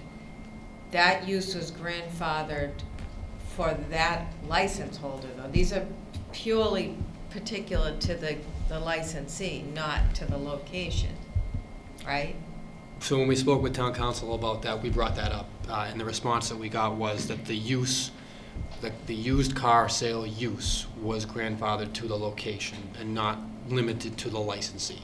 So it's a permanent grandfather. So anyone can come forward like he's doing in the black car. They can, unless it lapses for, I believe it's 2 years, in which But place... it's only been lapsed for about a year. Correct. Now, a year and a month, about a year now. Correct. So he's asking for something that was already permitted previously. No. Yeah, for No. the other auto, they were They weren't a tow Last company. I think, No, the zoning board gave them the towing, so why, I don't know why we're talking about that, because that has nothing to do with this. I think that this question here is asking for a Class 2 license. Right. But in the review of the business itself, there have been some issues raised because of using towing in a way that's not permitted. So there's a question about whether or not we should grant a Class 2 license for the sale of vehicles on the property, forgetting the fact that if it's grandfather's grandfather, nothing we can do about it unless it expires. So the issue here is related to the individual business. Mr. Gilbert. Have I got that straight, Michael? Mr. Gilbert is going to clarify it. Yeah, so just to answer the question, Select Board Member Minipelli, I think what we're looking at with regard to this particular site is that it had uses previously of the grandfathered used car sales, the gas station, and the repair facility. And what has happened since the last used car facility was operating there is the site has now been further approved for accessory use of towing, putting, in my opinion, I believe in the building inspector's opinion as well, further pressure on this one particular site with now 3 businesses and an accessory business that are being proposed for it. That's not the only concern that we have for the property, but that's why we're bringing the towing up, because it is not allowed under the town zoning. There is some evidence that 15 or more years ago, towing did occur at that site, but that's no longer a protected grandfathered use. I really actually can't get beyond the fact that zoning overrode the building commissioner's orders here on suggesting it's incidental, but that's on zoning that they allowed towing there when he's saying it's not permitted. So I can't get past that, but let me just ask you, do you own a business in Saugus? Used to. When did you stop owning that business? I moved it here like. You moved your towing business here? I moved here to North Reading. So I moved to North Reading, got a list on 142. This is how I came to find that I got a list for 142 for towing. Knowing that I wasn't in a gas business. I came here for towing. I started towing there. Then one day a chief walked in and tell me like, oh, this towing is not allowed here. I said, but this guy can give me a list on something that he knows is not allowed because he knows what I do. So when that came up, then we pushed. The license was not approved. Came to the zoning board. Before we came to the zoning board, I rented the garage bay from the previous owner. I rented the garage bay, which, like they say, Leo Santana. Leo Santana is a mechanic who used to work in that garage bay. So when I took over, when I got the garage, he offered to work for me instead of leaving because he had nowhere else to go. And he's an elderly person, which I didn't find it funny to kick him out. So I just want to ask you, though, your business that you had in Saugus, that you relocated here, was a towing business? Was towing business. Okay, so you're not a car repair, you're not a mechanic? No, I got there in Saugus, I had a car repairs and mechanic, harness and tow. So do you still have that? I don't have that anymore. What happened to that? I have to shut that one down to come here. I sold that one to somebody else and get this one here. So did you have any issues or problems with the town that caused you to close that one? Never got an issue with the town of Saugus. I never get any issue with the town of Saugus. I still have properties in Saugus. I still have properties in Saugus. I'm still in Saugus every other day. So what properties do you have in Saugus? I have rental properties in Saugus. Okay. So I have tenants in Saugus. So I'm always there to check on my properties. Okay. So when I moved down here for this one, I get into the gas. When that happened, then fortunately, the guy who was running the gas wanted to sell out also. So I was like, oh, that's fine. Since I'm already running the garage, I'll just buy everything off you. So in front of the zoning board here, we're here with the guy who used to own the gas before all of us were here when the decision was being made. So I just bought the gas off him and we move on from there. Then Leo Santana again. Leo Santana used to be a mechanic in that same facility. He's been there probably 10 years or what. He used to work in there. But when I bought the place, I asked him to leave. Because I didn't know something would come up like that. I bring a letter. I gave him a letter actually. And then he came in and begged. But he's an elderly person. You can't beg me. I'm not that bad that you just like, I'll just be like, no, get out, get out. I can't kick him to the street. So I let him work there. So he's working for me right now. Mr. Schultz. A couple of questions, I'm confused. Mr. Santana, you have as a reference on your application. That's why I put his name as a reference, because he's my mechanic right there. He works for me. He still works for me. But does he hold out his own business as well? He doesn't own any business anywhere right now. No, does he hold out to the public that he has his own business? No. Doesn't. Right now, no. And I guess I'm confused. You understand that the zoning board of appeals gave you authority to do towing simply as an accessory to the repairs. That's exactly what I'm doing. Why do you need 5 trucks to do that? I had 10 trucks before I came here. Now I'm selling out. Actually, I have more. Now, before we came in front of the zoning board. Sorry, I just need you to answer my question. How many bays do you have, repair bays now? I have 3 bays. You have 3 bays? 2 for mechanic, 1 for tire. Why do you need 5 trucks to handle 3 bays? Sir, I said I had the trucks before. So now what I'm doing, I'm selling out. I'm downsizing. So I'm selling out the trucks now because I really do not need the trucks, as you said. I'm selling right now. If you look right now, I have 4 trucks now. I'm out there selling. Sir, you're clearly running a towing business out of a building that you've been told don't run a towing business out of. No, I'm not doing that. I follow exactly the rules that was given.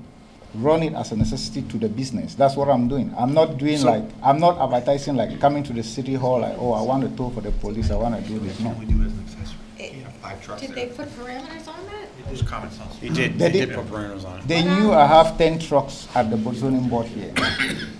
Mr. Gilberto. So, with regard to the business, Chief, do you have information relative to the advertising of the facility for towing? I believe it's advertising I mean, I VW have a towing service. photograph, I can give it to the board. Very clear that they're advertising right on the window of the business. Yeah. And I believe the board is aware, but the owner or Mr. Nadanga is appealing the special permit that was granted, restricting the towing to accessory use. And for the reason I can only assume is to expand it, but I don't know that. Chief.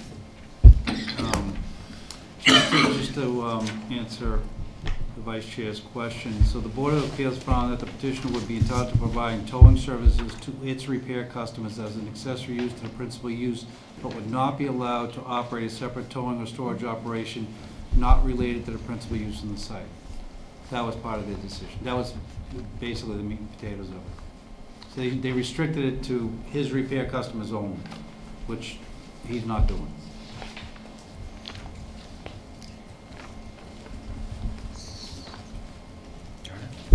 So you said you have contracts with insurance companies. And what are those companies that you have contracts with? I have contract with Geico. I have contract with Allstate. And if I pick up the cars, if it is something that cannot be repaired, they have a storage facility in North Bellerica where I will have the truck, bring it there. So most cases, it's like, if I could go through my phone and show you, most cases, if they get to a customer house and they send me a picture, if there's something that I don't see any reason bringing it into the yard, first, the space I have is not enough for me to come pack something that I'm going to evaluate this thing in 2 days. No. So I just let me, so you have a contract with the carriers that you're going to go pick up a vehicle that their client, their customer has, and your contract with them says you'll bring it back and fix it? And fix it. That doesn't really make much sense, just the way the insurance industry runs. But I understand what you're saying, that if you can't fix it, then you bring it to their salvage yard. Yeah. But do you understand what the officials are saying is that doing that is not correct according to what you were permitted by the zoning board? Do you see what they're saying? That that's not a customer calling you up saying, my car is not working, can you tow it and fix it? Do you understand the difference there? Yeah, I could Because get that. Geico and Allstate don't own those cars. I could get that right now, but even from the day, if we still go back to the minutes with the zoning boards here, that was brought up. Anywhere I go, what I say is exactly what I know. That day, I made it clear. This is what I do with the cars. What they told me is, okay, you do not have a body shop here. So if we going by and we see a smashed car, which is one of the reasons why I don't even want to see a smashed car stand by for a minute. If we go by here and we see a smashed car, then you'll be in problem. Yeah, because you're not a detailing, you're a repair shop. Yeah. So Right. when I get something like that, I don't even want it to come into my yard. But if a car that drives, yes, you could bring it into the yard and then we take a look at it. Yeah, but by saying that, you're just confirming that that's the wrong, you're doing the wrong thing under the conditions that were made. That doesn't, you're working outside of what you're authorized to do. You know that.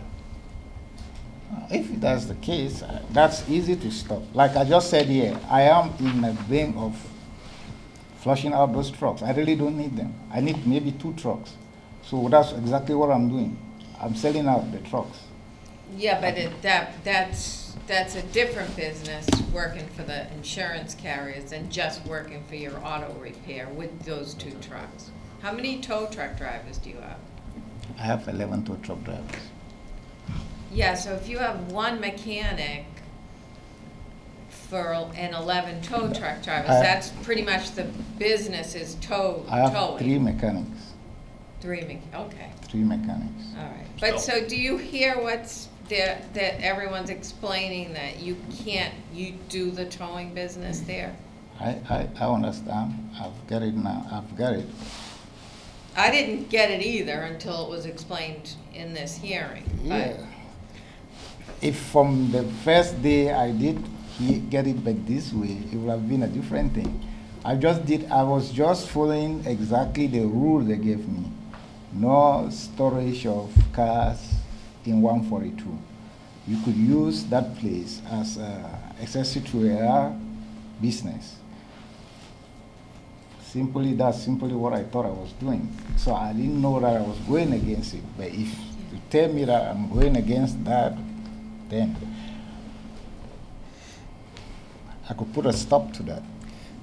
It's very simple to me. I'm pretty sure you have to. Yeah. Otherwise you'd be in violation of the conditions. Yeah, I can But put that's a different board than us, but it matters in terms of our taking a look at a class 2, because it might just compound the issues that are already existing there based on that incorrect use.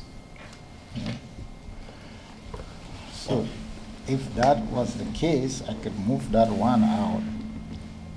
But you never had a class 2 license Right. to sell vehicles before. I've never have a class 2 license in Massachusetts. But I have a license in the state of Indiana. Mr. Schultz. Sir, we want all businesses to succeed in North Reading. I'm just having a problem with, you're asking for a Class 2 license, which really involves used cars and involves the public trust. And you've been thumbing your nose at our zoning board for, I don't know how many months now, obviously running a towing business when you know it's supposed to just be an accessory.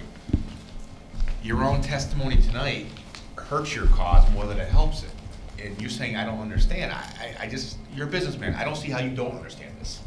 And I can't, in good faith, vote for you to have a Class 2 license when you're just disregarding our laws as it is now. We don't make the zoning laws here. We just have to enforce things. And we have laws for a reason. And when you're told accessory, but yet you have 5 trucks running out of there with 11 truck drivers and you have 3 bays, what do you want us to do? I mean, I don't know. It doesn't pass the smell test to me. So our responsibility on the board is to grant licenses, again, as a privilege, not as an entitlement, that we feel fits within the zoning that's provided and the information that's provided by the applicant. And then based on the feedback from all our departments. And in this case, I'm getting an unfavorable support for us to give a Class 2 license for this operation, just based on all the information you've heard and including your testimony, which basically corroborates what they're saying. So, go on. I just want to ask the chief, so when you went in to investigate this Class 2 and you saw the applicant, Mr. Ndenga? Yes, when you saw, when you said this is not correct use, what happened then? It's still going on, obviously. Yeah, so at the time, he was upset about it. Yes, of course. He thought he got hoodwinked by the property owner, and we said, well, it's not allowed use, similar to what the chair said. You can go back to him and essentially, you know, sign a lease knowing it was not an allowed use. There's been some back and forth with town council regarding the property itself and whether or not the towing was an allowed use or grandfathered use, and that's been resolved. So he's been given enough warnings, so to speak. So when finally the building commissioner just issued the notice, and there's also a trailer on the property which the property owner has not removed, which is in violation of the zoning board of appeals as well. I know that he had mentioned that he doesn't go into 142 Main Street. He has one of his tow trucks parked in the fence area right now, as of yesterday. So I guess the long and short of it is there's a lot of shell game going on in trying to make sure it's all fitting into his future business, which is the towing. I mean, yeah, I know he mentioned something about the insurance companies. You don't call your insurance company to get your car repaired in a mechanic shop. You take that to an auto body shop. So we did see a burnt vehicle go there 2 weeks ago. Never got off the flatbed, but it was parked there for a couple of hours and then went to another facility. He also transports from salvage yards to dealerships. It's not all customer based. A lot of it's within that network, so to speak. So. But I mean, I could understand the not understanding that, but is there a current order in place saying stop that? Stop the actual towing business? Yes. There's no current order in place, reason being is because the zoning board of appeals granted him the service station, but he granted him the accessory use to that. That is as an accessory. But within what the zoning board of appeals granted him, there is some language in there. Is that correct? It's specific to the repair facility, so all he can do is tow a car from the street to the repair facility. No, I understand that, but that's in the order. So you have told him what he's doing there is not in compliance with those conditions. Do you then have to issue another order to cease and desist to him? I mean, it's pretty clear that. I don't see how I. Yeah. So there is, just so you know, there is an appeal of the Board of Appeals decision pending. So right now, we haven't done anything. For 142 and 144. So I didn't know that. So the landowner has actually appealed the zoning board of appeals decision. Well, we should until that trailer is removed too, we should probably take all the licenses away, right? Because it's not conforming right now. I don't believe there's any other licenses issued. There is. We've only, the only license that I'm aware of that's pending is a Class 2. In terms of issued licenses, I don't think he has a license for us for the gas station or for the repair facility. How's the gas station running without a license? Well, we don't license, the board doesn't license gas stations in town. There may be a state license that he has from DEP or something like that. Wait, the repair facility doesn't have a license? It wouldn't be licensed through the town. No, it wouldn't be. it's It may have a license, but not through the town. It's an occupancy that they're allowed to do. Committed as per zone, yeah, Yeah. permitted as per zone, correct. But I thought that trailer was supposed to be gone a long time ago. It was. Yeah. It's an office trailer, it's for temporary use only. And you're supposed to have, every 180 days, you're supposed to have another permit issued to a temporary trailer. So the Board of Appeals on that specific property has ordered that be removed as well, but it's still there. Okay. Michael, do you believe that the Board of Appeals, I haven't seen their document, was put in place such that if a not fitting client, some other customer called and said, my car won't start, and a tow truck from here picks it up to bring to the garage for repair. That's the way I look at the Board of Appeals. I believe that's how it's worded. I think that was the intention that they thought, because it was explained to them that the towing business was going to be for their customers. And what I'm hearing, it's maybe a piece of that, but a lot more. And that's, Well, in it my sounds like opinion, it's just a in lot. violation of the Board of Appeals. It just sounds like it's a lot where he's just basically parking his tow vehicles all night long, and in the morning he takes them all out, runs around the area and tows cars and then comes back, and then sometimes leaves damaged vehicles on the back of them for some periods of time, which was not what the use was supposed to be. Okay. So, do we have, well, is there any, you wanted to ask a question? I want to give you one more chance to, if there's anything else you wanted to say. Still, as the chief says, they've come and tell me that I'm violating the Board of Appeals order. I don't think he met me. I've not met him. I've not seen him. I've met him once when I was at 144, and since then I've never met him. So I don't know when he came and tell me that I'm violating the Board of Appeals rules, because I've never met him. He's saying you claimed that you had met him once before. Me or the owner of the property? He met with the owner of the property, not you. No, we met. No, he met me when we were at 144. But now we're mixing, 142. Now the fact is he's mixing the 142 issue and the problem after 142. 142 was over after the meeting with the zoning boards. But he just mixed that in, that he met me and gave me and tell me that, no, that one was when we were at 142. And then when the chief of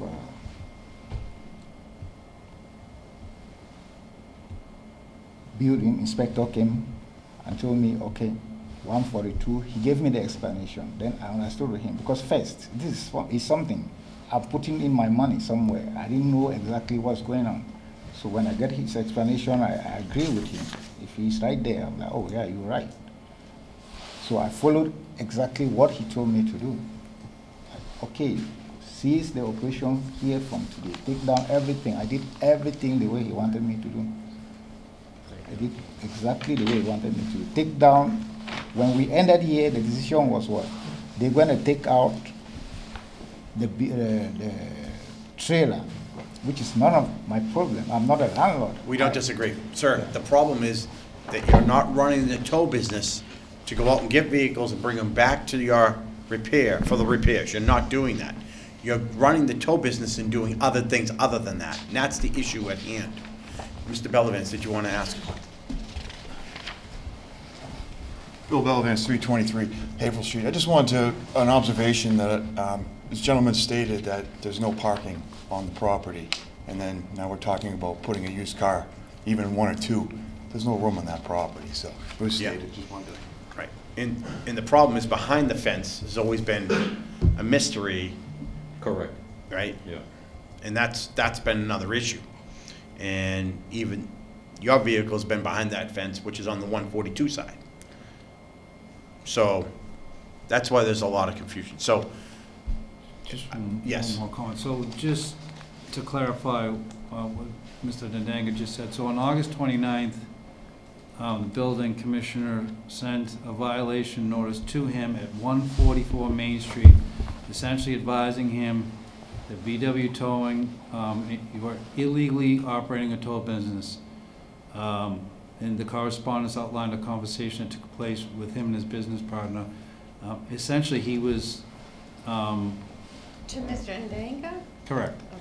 So it says, the bottom paragraph says, therefore you must remove the signs immediately and remove the towing operation along with the tow trucks from this location within 7 days of the correspondence.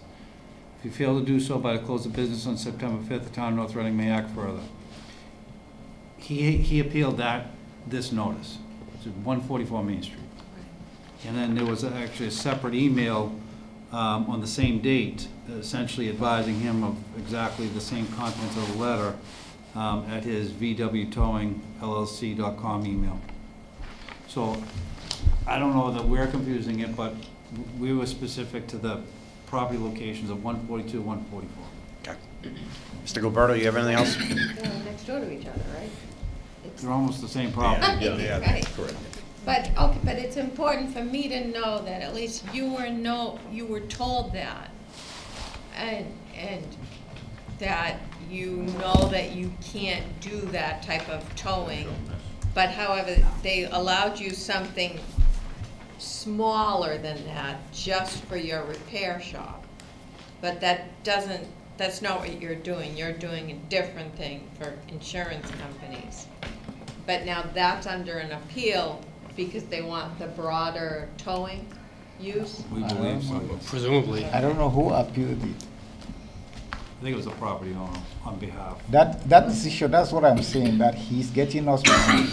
That all the appeals and what he's reading there is before we came in front of the zoning board. That's something that happened, that brought us in front of the zoning board. No, I understand that. So that whatever he's reading there is something that is long past. We passed that, we closed that chapter with the zoning board here. And what from the zoning board and the rules that was given from the zoning board are the rules I was following. So I wasn't going back again onto 142, what was going on in 142, the violation they were sending. When he came with a violation, I told him that, fine, I have no problem with that. I'll take the violation. It's the landlord's issue. I can't just walk into here. So that one was long past. 144, after zoning board, that's the point where, that's what I believe we should be looking at. We shouldn't be looking at something that was already closed by the zoning board here. Mr. Denag, why didn't the property owner join you this evening? He wasn't here, even the day the zoning board, he wasn't here. He wasn't here with me. In front of the zoning board, he was not here. I understand, but this evening, why wouldn't he join you tonight? Because I actually didn't see any reason. Because first they asked me, if the same lawyer that was here last time, he asked me, do you want me to go with you? So I told him, I don't see any reason why you have to come. I don't have any issue. That's fine. I'm going to close the public hearing unless anyone else has anything to say. Okay. We're going to close the public hearing. I think we've heard enough. We need to make a decision. I'll take a motion and we'll make a decision. Mr. Chairman, I move that the board determine that Mr. Valentin Naganga of VW Gas LLC is not a proper person. Keith, can you read this, please? Go right here. To engage. Mr. Schultz is getting over a very bad flu, so apologize. You need me to read it, Kate? No, I think there's three choices here, so. Yes, two choices. I move to determine that,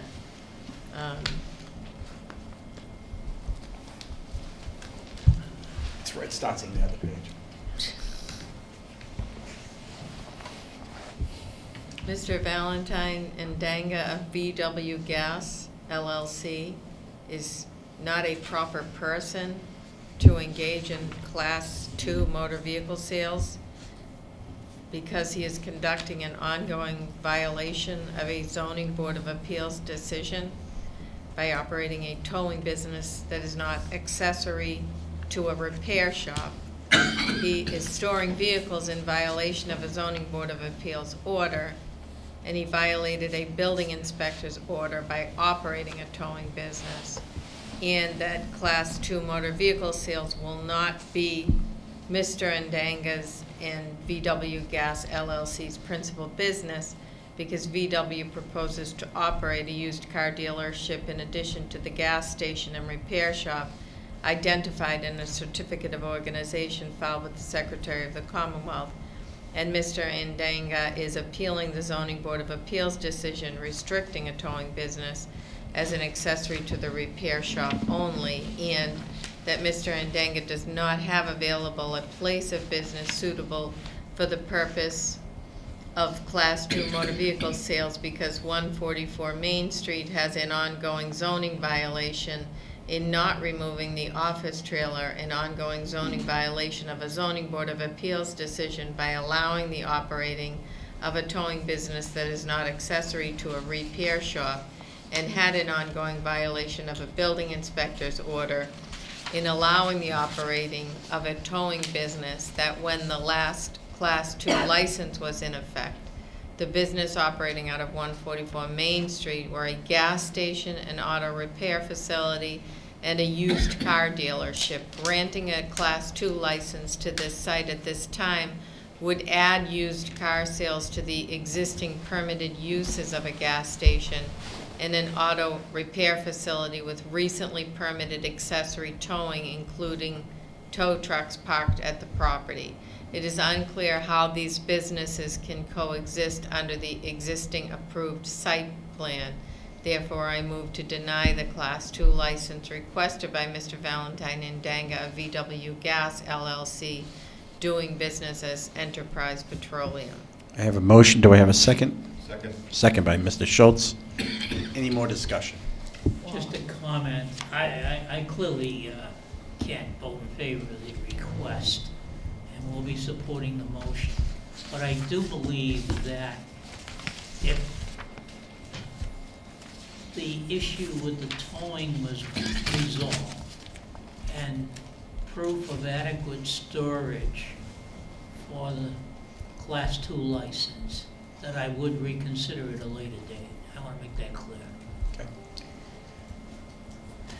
And I agree with that, but I would just add that it's of concern to me that when you ask for a license, there's all this confusion swirling around it. And even in the midst of enforcement officials explaining what the issues are, you still don't understand that. And I agree that let's see where the appeal, what happens with the appeal, but it still doesn't negate the fact that there may not be space for 6 cars based on now adding a towing business. Let's say the appeal is successful. I'll move my tow company. I'll sell out the tow company. I'll sell it out. No, I don't. This isn't the time for debate or dialogue. But again, everything you're saying is confirming what our enforcement officials are explaining, that it's not being used in accordance with what the zoning says. So I can't agree to add it at this point, but maybe would consider at a later time, depending on how that appeal results. There is no appeal nowhere. There's no appeal nowhere. I don't know where he's coming with appeal. Nobody has appealed anything. No decision has been appealed. If any decisions appealed, I should know of. Then I wouldn't be able to support a The request appeal he's in talking that. about is an appeal that was already clear. They appealed the building inspector's decision. That's why we went in front of the zoning board, and then it was resolved that day. So that part of the discussion was ended right that day. Okay. So now, I understand. the mix-up we have here is he's bringing something that's long closed into something new. That's where the mix-up is. I'm not mixed up about No, that. not you. I mean, like where the I chief think is you mixing us up.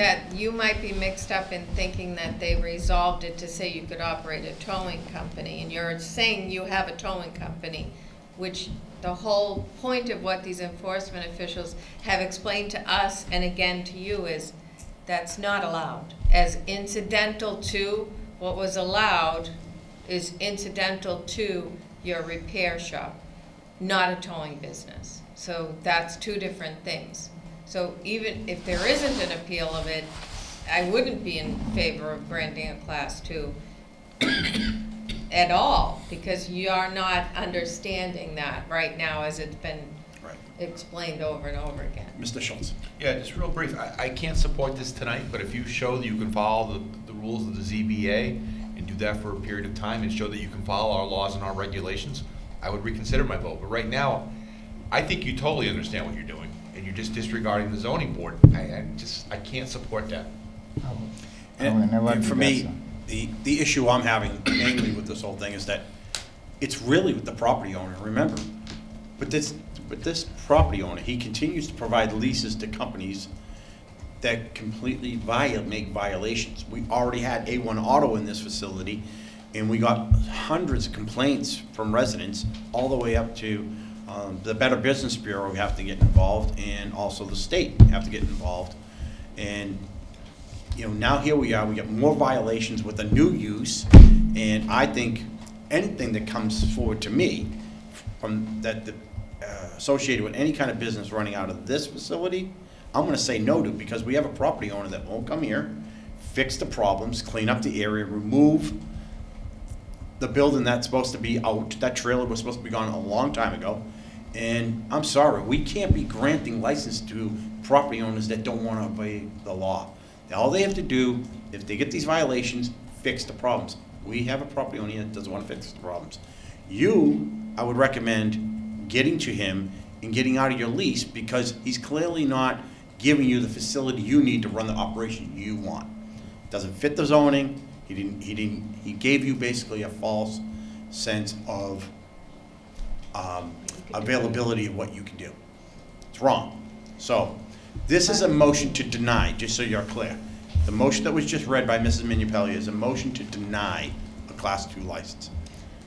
I would just add one more thing. When the building commissioner is saying that use isn't permitted and it gets appealed, which everyone has a right to do that, there has to be some compelling reason why all but one of them decides to override the building commissioner's determination it doesn't fit zoning. And it has to be in writing why they would have done, why they would overturn it. There has to be something really monumental for them to overturn their own enforcement official zoning opinion. And that doesn't make much sense to me that that occurred here, and that has added a level of confusion to this too. So, and no other comments from the board? All those in favor? Aye. Aye. Opposed? Unanimous. Sorry, sir. Okay, I think we've, do we have anybody old and new business, anything? We already did it, We already did it, I know, we just want to make sure, no follow-ups, we're all good, I'll take a motion to adjourn. Second. Motion, I got a second. All those in favor? Aye.